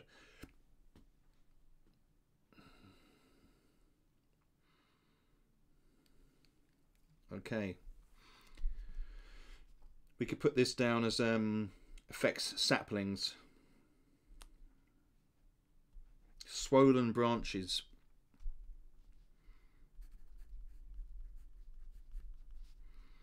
White pine blister. Rust. Swollen branches.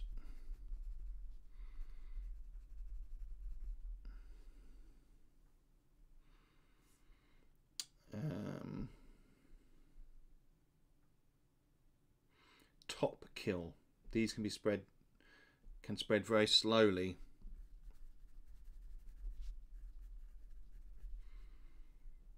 All right, so that's quite good. That's quite deadly if you get it in the young. Parasitic beasties would be an issue. Yes, that is a good point. Parasitic. We've got insect infestations. We've already looked at aphids. This is about a problem that can cause or be exacerbated by illnesses. You must learn to recognise the signs and symptoms of an infested tree.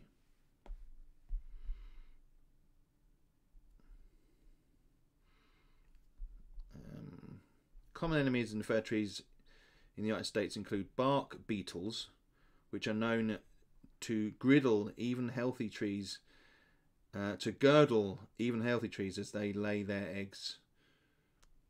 Douglas fir beetles tend to seek out trees that have already been weakened by other diseases. However, if there are no weakened trees available, these beetles will seek out a healthy tree. Termites are another common pest species. You can recognise the signs of termite infestation. Sawdust tracks. Termites. Oh, this sounds pretty grisly. Termites and what was the other one? Bark beetle. I think that's probably a type.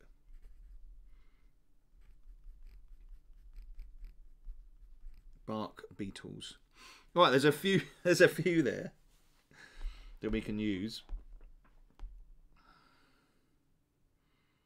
Dwarf mistletoe. Sudden oak death. But that sounds like oak disease. Certainly, the entry on this list with the most common alarming name, sudden oak death, is caused by fungal infection. This pathogen infects a tree through the soil, causing a blight that can kill off leaves and twigs of the fir tree. The name sudden death oak is certainly fitting when it comes to oak trees. Fortunately, if you have fir trees, the lethal action of the pathogen acts much more slowly, allowing you to work to solve the issue. Sudden death. Okay.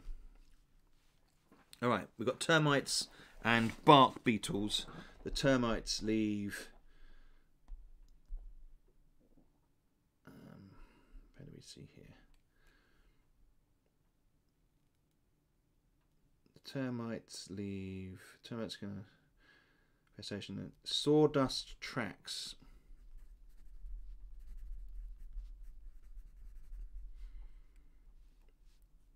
Okay, and bark beetles.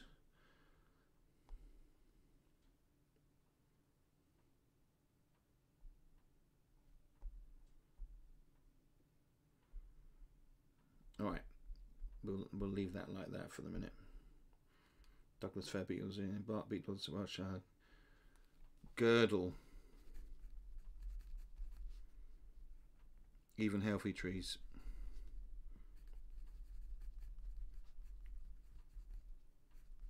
Right. Okay. The pros: well-drained soil, sand, loam, good mix. What's poorly drained soil types? Let's just check this.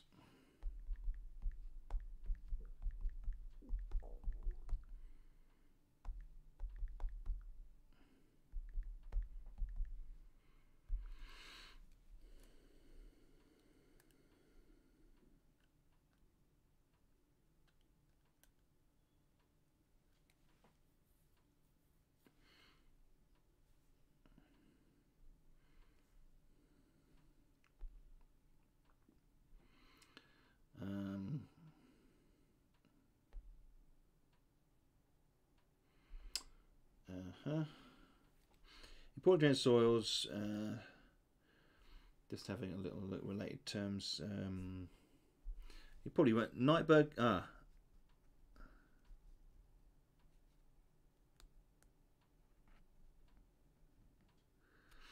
I loved your Radzone, Nick says, ground colour idea. Have seen that in some farming sims before. Nice. Nice. Stressed, poor.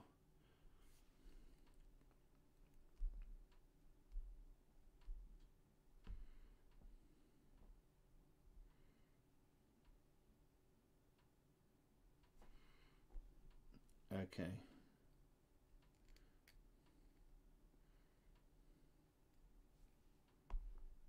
Oh.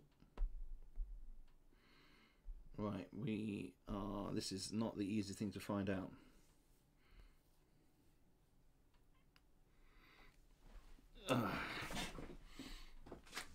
Come on in. That's my cat being annoying again. Pan. compacted ground. So depending on how compact the ground is, I think is going to have a massive play on this.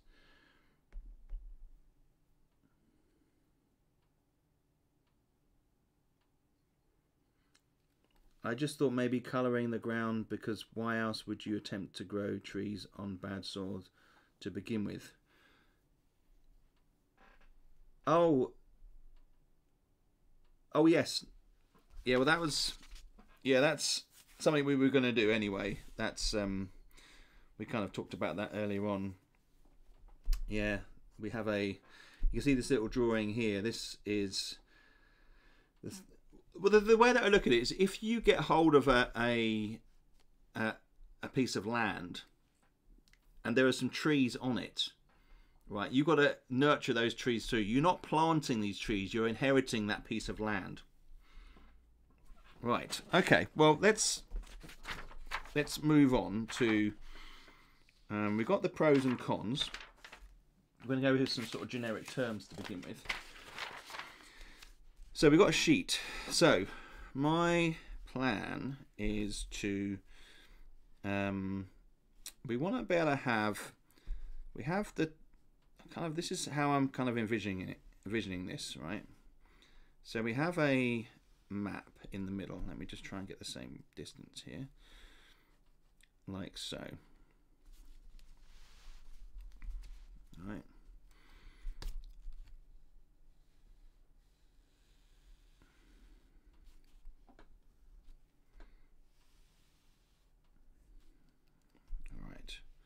So this is going to be your arena.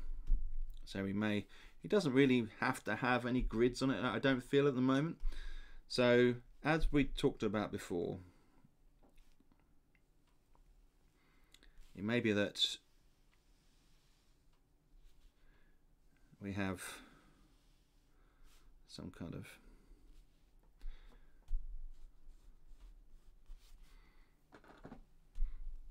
and each of these areas, so we've got, you inherit some trees, and they are, you've got to try and grow these trees.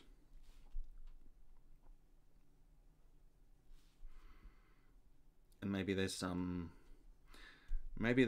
grown in this area. Now these zones, looking at it, I reckon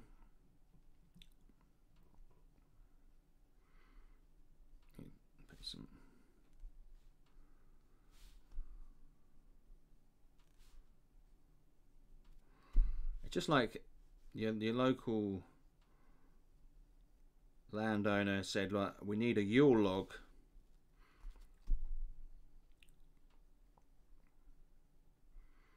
And we'll just give it a rough name to begin with, something like Yule log manager. Yule log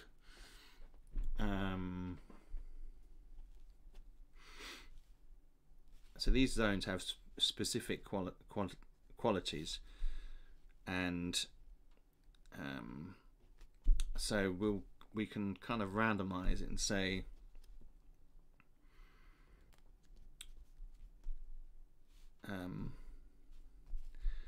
we might have some kind of reference, so the details are actually on the map next to it. So it may be this soil condition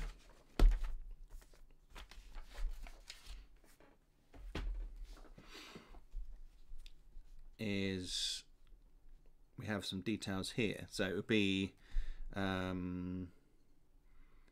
sandy,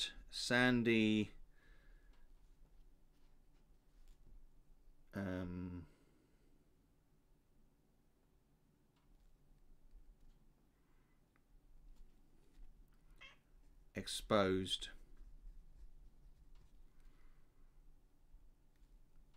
maybe we have like a little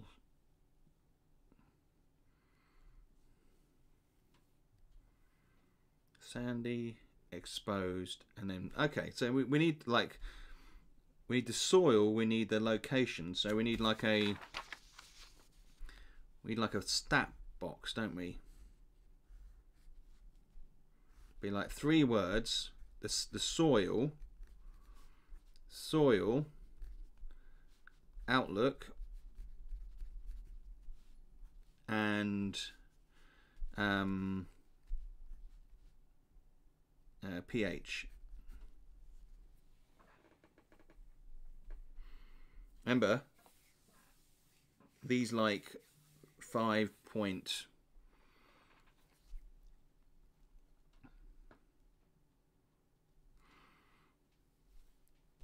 they're at 5.5, so the sandy exposed, and then we might say 4.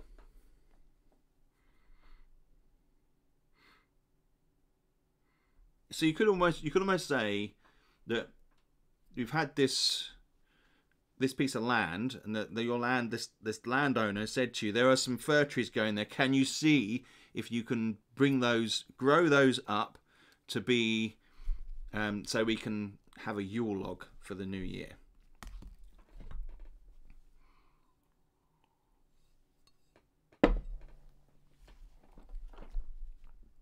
So each one's got this like block of stats. So we could go on this one, and we'll need a range, won't we? Maybe it's actually attached to it. It means we won't have to use any arrows. So loam, exposed. This is exposed because of maybe other stuff around it. And we'll have maybe 5. And then just connect that up there.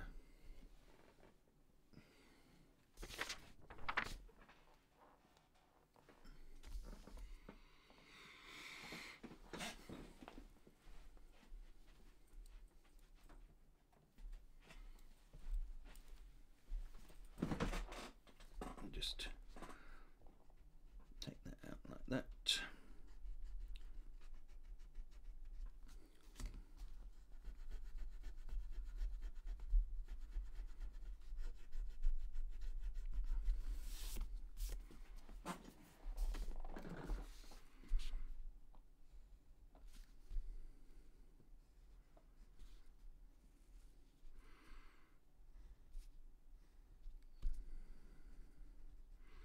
Sandy, exposed, and 4. And then over here we've got 2 more, haven't we? They're connected. They each have their own box. Sheltered. Can't really. Yeah. Maybe I should just put shelter. Yes, shorter word. Not much shorter though. Ah, got to put the soil type first. So we'll go this top one, compact, and then shelter. And maybe a 3. Hang on a minute. I'm just streaming at the moment, so. Sophie's just using the toilet.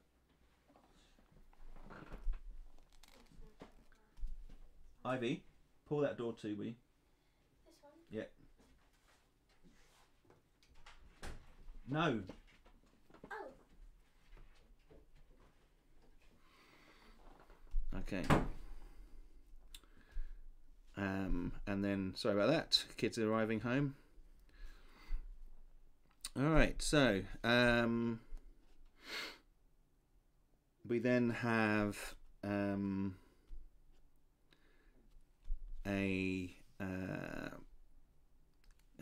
maybe loose,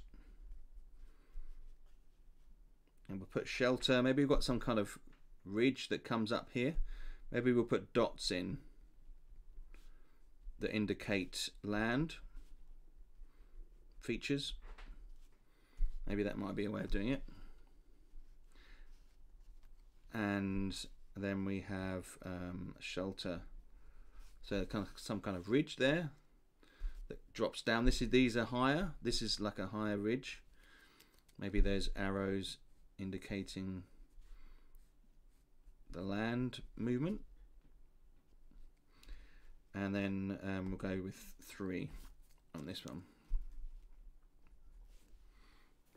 So we've got like a little environment whereby when these are attached to this area, you know, maybe in fact we could just take these circles out. We need like 4 zones, don't we? We need 4 zones, like so.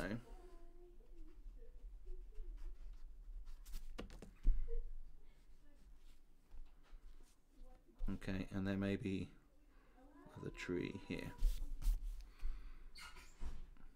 All right. Okay. And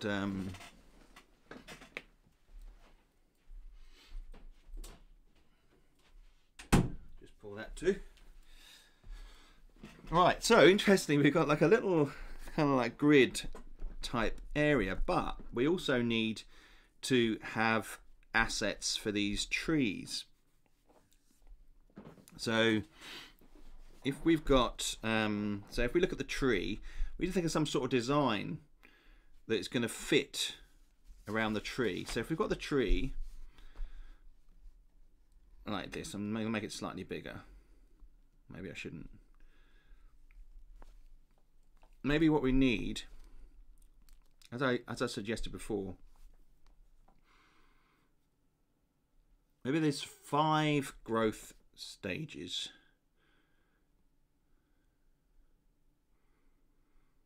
And each tree has like a thing. This is the growth of the tree.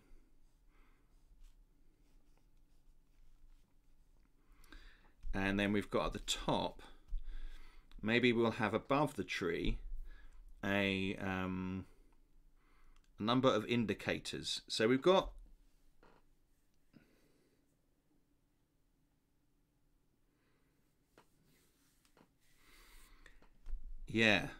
maybe we have varying degrees of condition in a sense. So this is your age, although probably should be 4 because it's 4 seasons as far as I can tell so far.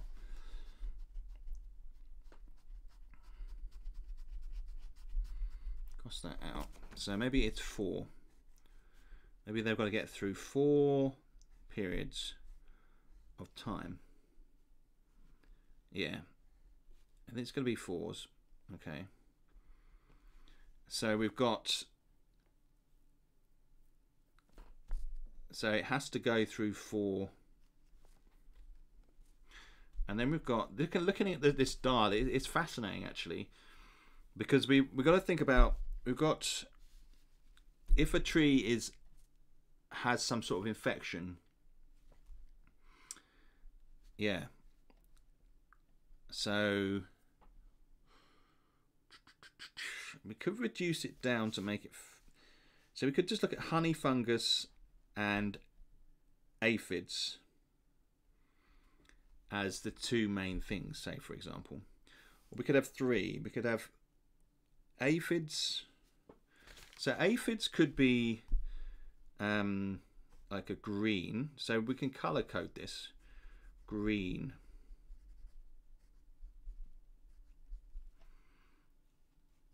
The condition could be 3 dots that you color in green, yellow, red. Yeah, but that's what I said before, wasn't it? We're using the same system as Radzone. But I'm thinking we want to theme these colours. So we've got green for aphids, because aphids are green. We've got the honey fungus, which is a yellow. That would be the yellow. And then I think we won't use the red, because that is like that's a big indicator. maybe we'll use bark beetles.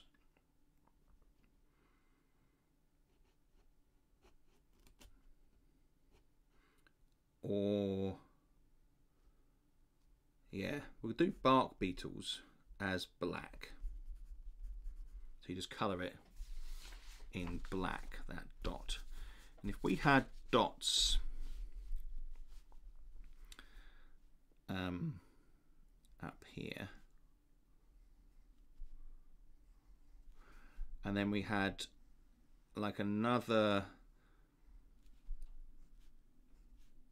thing here, all right. So these dots we color red. If you get 3 dots of red, your tree's dead. Okay, 3 reds is dead.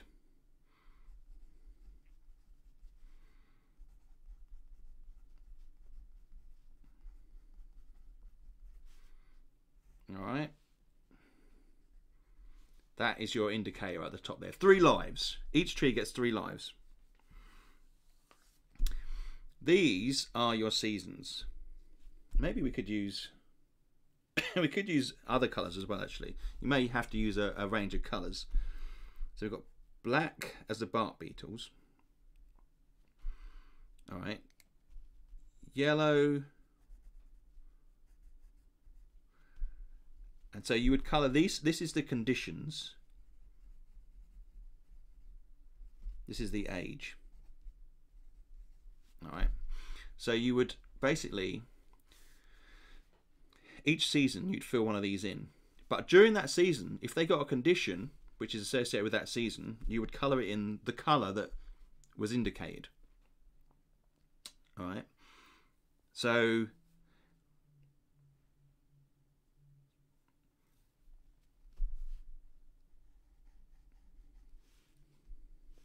yeah. So that is the age, that's the season if you like. But if, so basically I'm thinking we want to be able to take action. The player needs to have agency. Otherwise they won't feel like they're playing the game. So we're going to do another one of these. So we've got the tree. I'm going to do it bigger so we can clearly see. Got the tree. All right, we've got the seasons from the tree.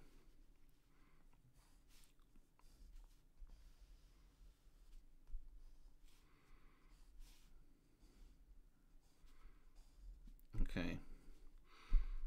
And we've got another thing below it. So obviously we're gonna have to fit that onto this map.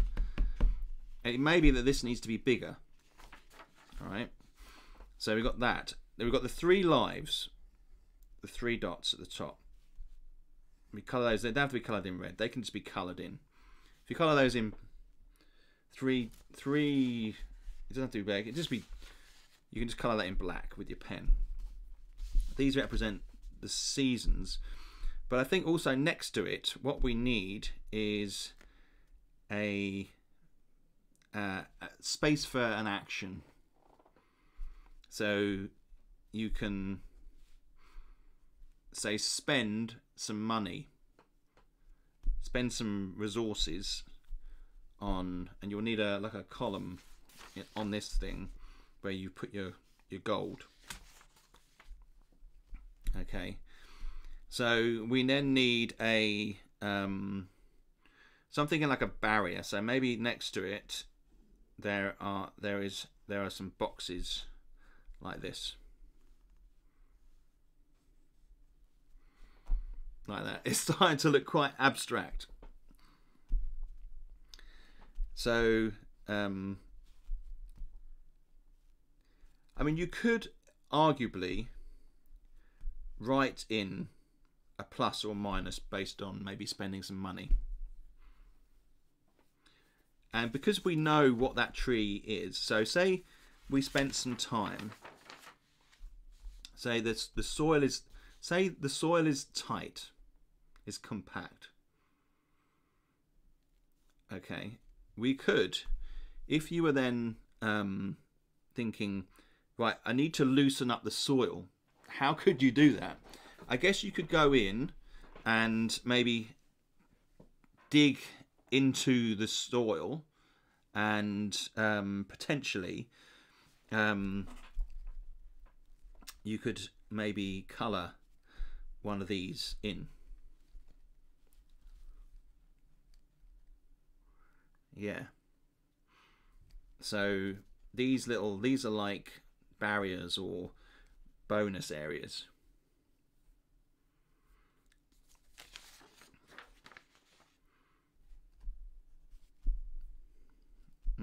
Stunted growth. How could you show something that isn't growing? All right, so in these, maybe you could put an initial. How big is this over here? If we've got something like that sort of size, you can't really do anything with it. You're going to have to. Okay. All right.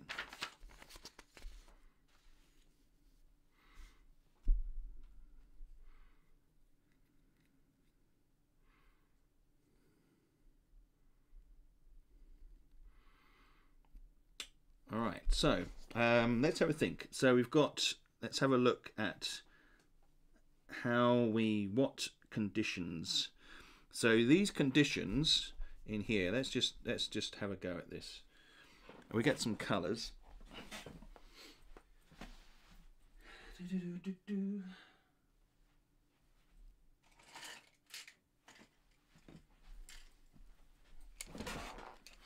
Here. So if we had, say, aphids,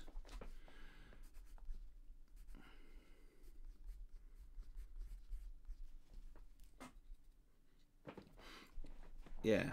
So this actually, we could write in this. We could write in this. This is the season.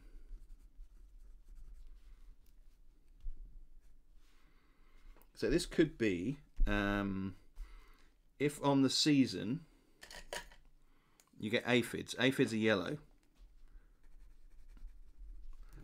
It would go in here, and this would be coloured yellow.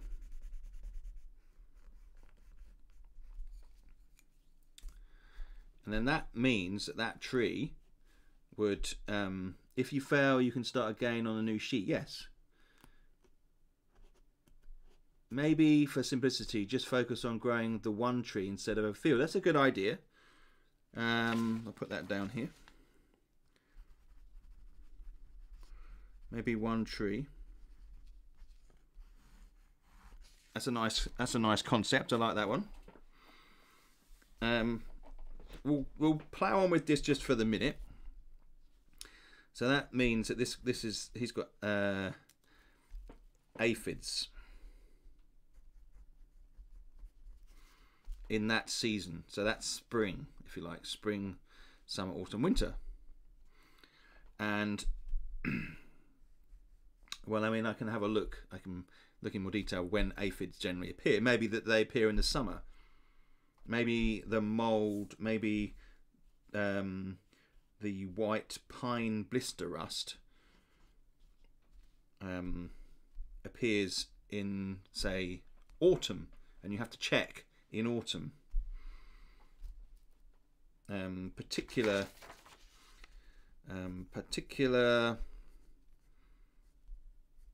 threats appear at different times of the year, potentially. Each season could have their own table of events effects. Yes, as I was just saying. Yes. Yes. Yeah, exactly. It may be that in winter there's the strong cold winds. That seems to be a logical progression. I mean, this in a sense could be the arena, as you're saying, one tree, arguably. I still like the idea of trying to manage a group of trees, because I feel that will throw up lots of a wider narrative. and we could have other effects on the field, like a wind might affect all the low-lying. So the wind could expect. So if we had a wind event, so for example, like the wind event would affect all those in exposed regions, for example. I just have a wind event, all trees in exposed region affected. Yeah, it might be that heavy rains,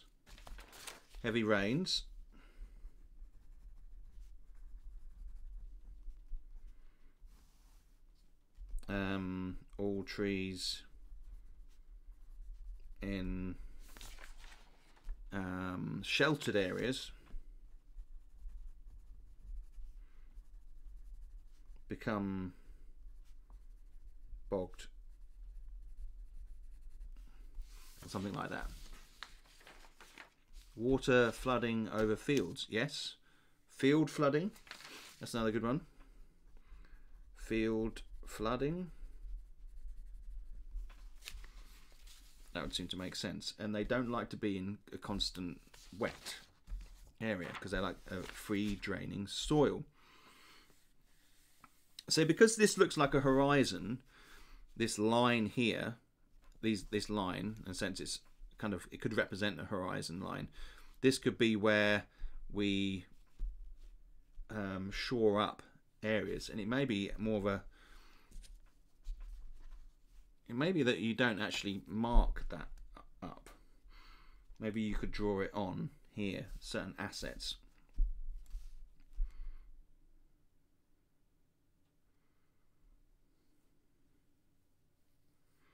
Yeah, each area, each of these areas has a box attached to it. I'm quite happy to have boxes coming out at angles. So this area, so when you spend some money, this area here that this is attached to, you could say, for the exposed, right, you could have plant more trees, plant more vegetation to shelter area. That might be an action. So this might be an action box. Actions. So each one of these has a kind of like their own action box.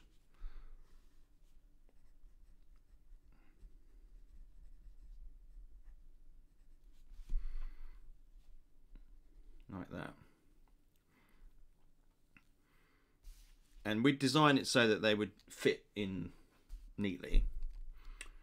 And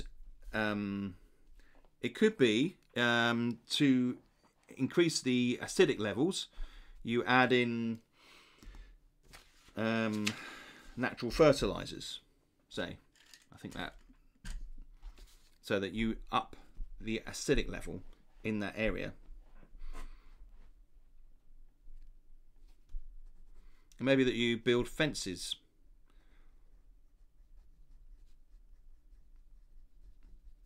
You build fences to keep the deer out.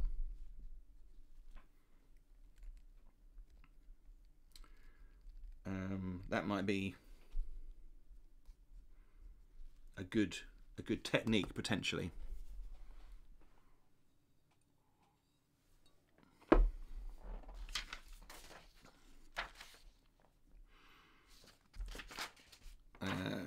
Let me just on here. So we want to. I quite like the look of that symmetry as well, the way that that sits. So if you've got an aphids, you might put like a -1, depending on. You'd have to assign everything. Each season is 0 until you do something. So it may be that you +2 for building some fences to that tree, and you roll each season depending on you know, what situation the tree is facing. Trees may at the end may have to have a shock roll.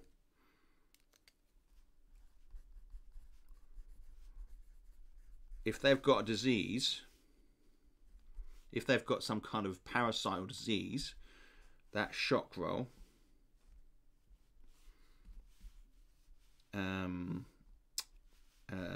if the tree has a disease or damage, make a shock roll.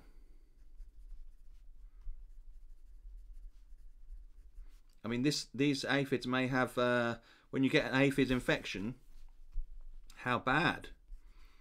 How bad is it?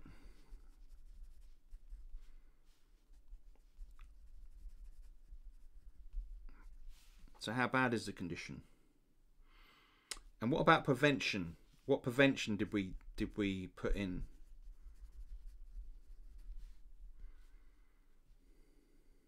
It's nice for prevention.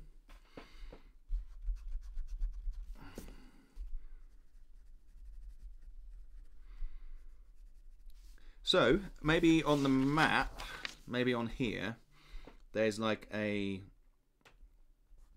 seasonal, because you know something about it. So you break it into here. Seasonal challenges.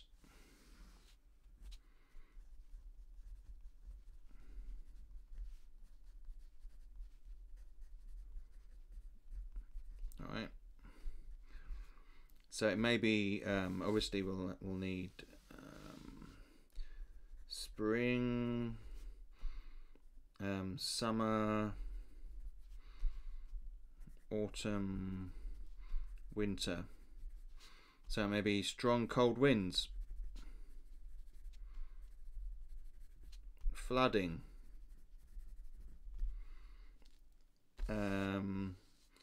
aphids. Aphids in spring, say, just to spread it out. Honey fungus.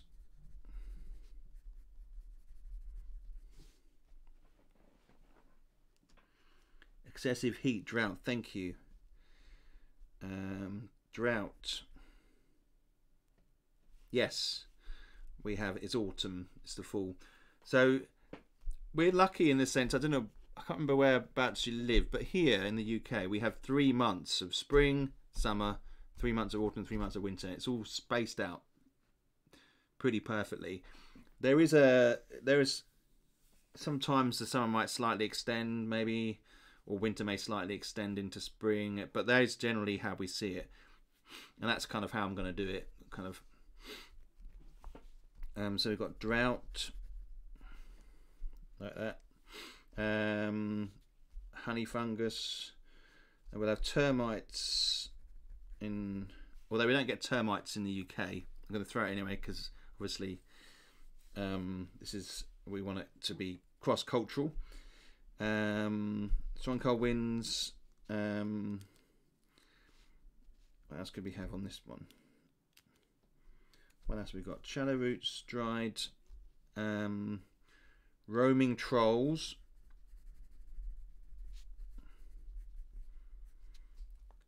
Spring, summer, we may have,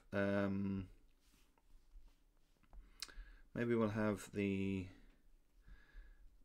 white deer. We could take the trolls out if we want to. Yeah, same. Autumn is considered summer for us. Spring, September, October, November are considered fall. Right. In Nebraska, it is either fall or autumn, depending on who you are, who you talk to. Lol. So, spring. What else could we have in spring? What else do we have? Full sun, compact, tight soil, alkaline soil, constant shade. Maybe spring. Lots of rain in spring. Yeah.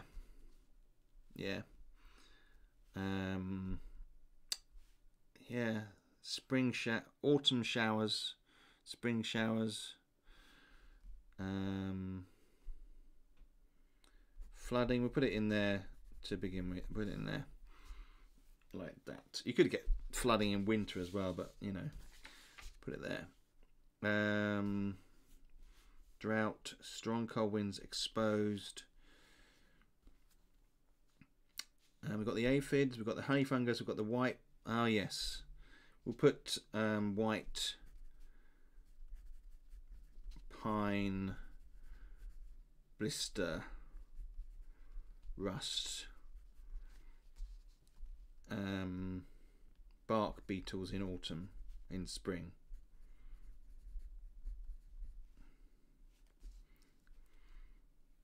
And we'll leave summer with just 2.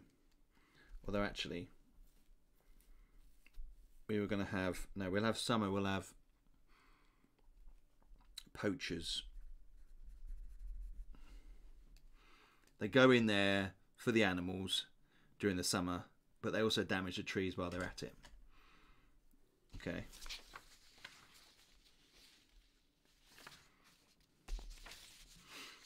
All right. We're looking good. Okay.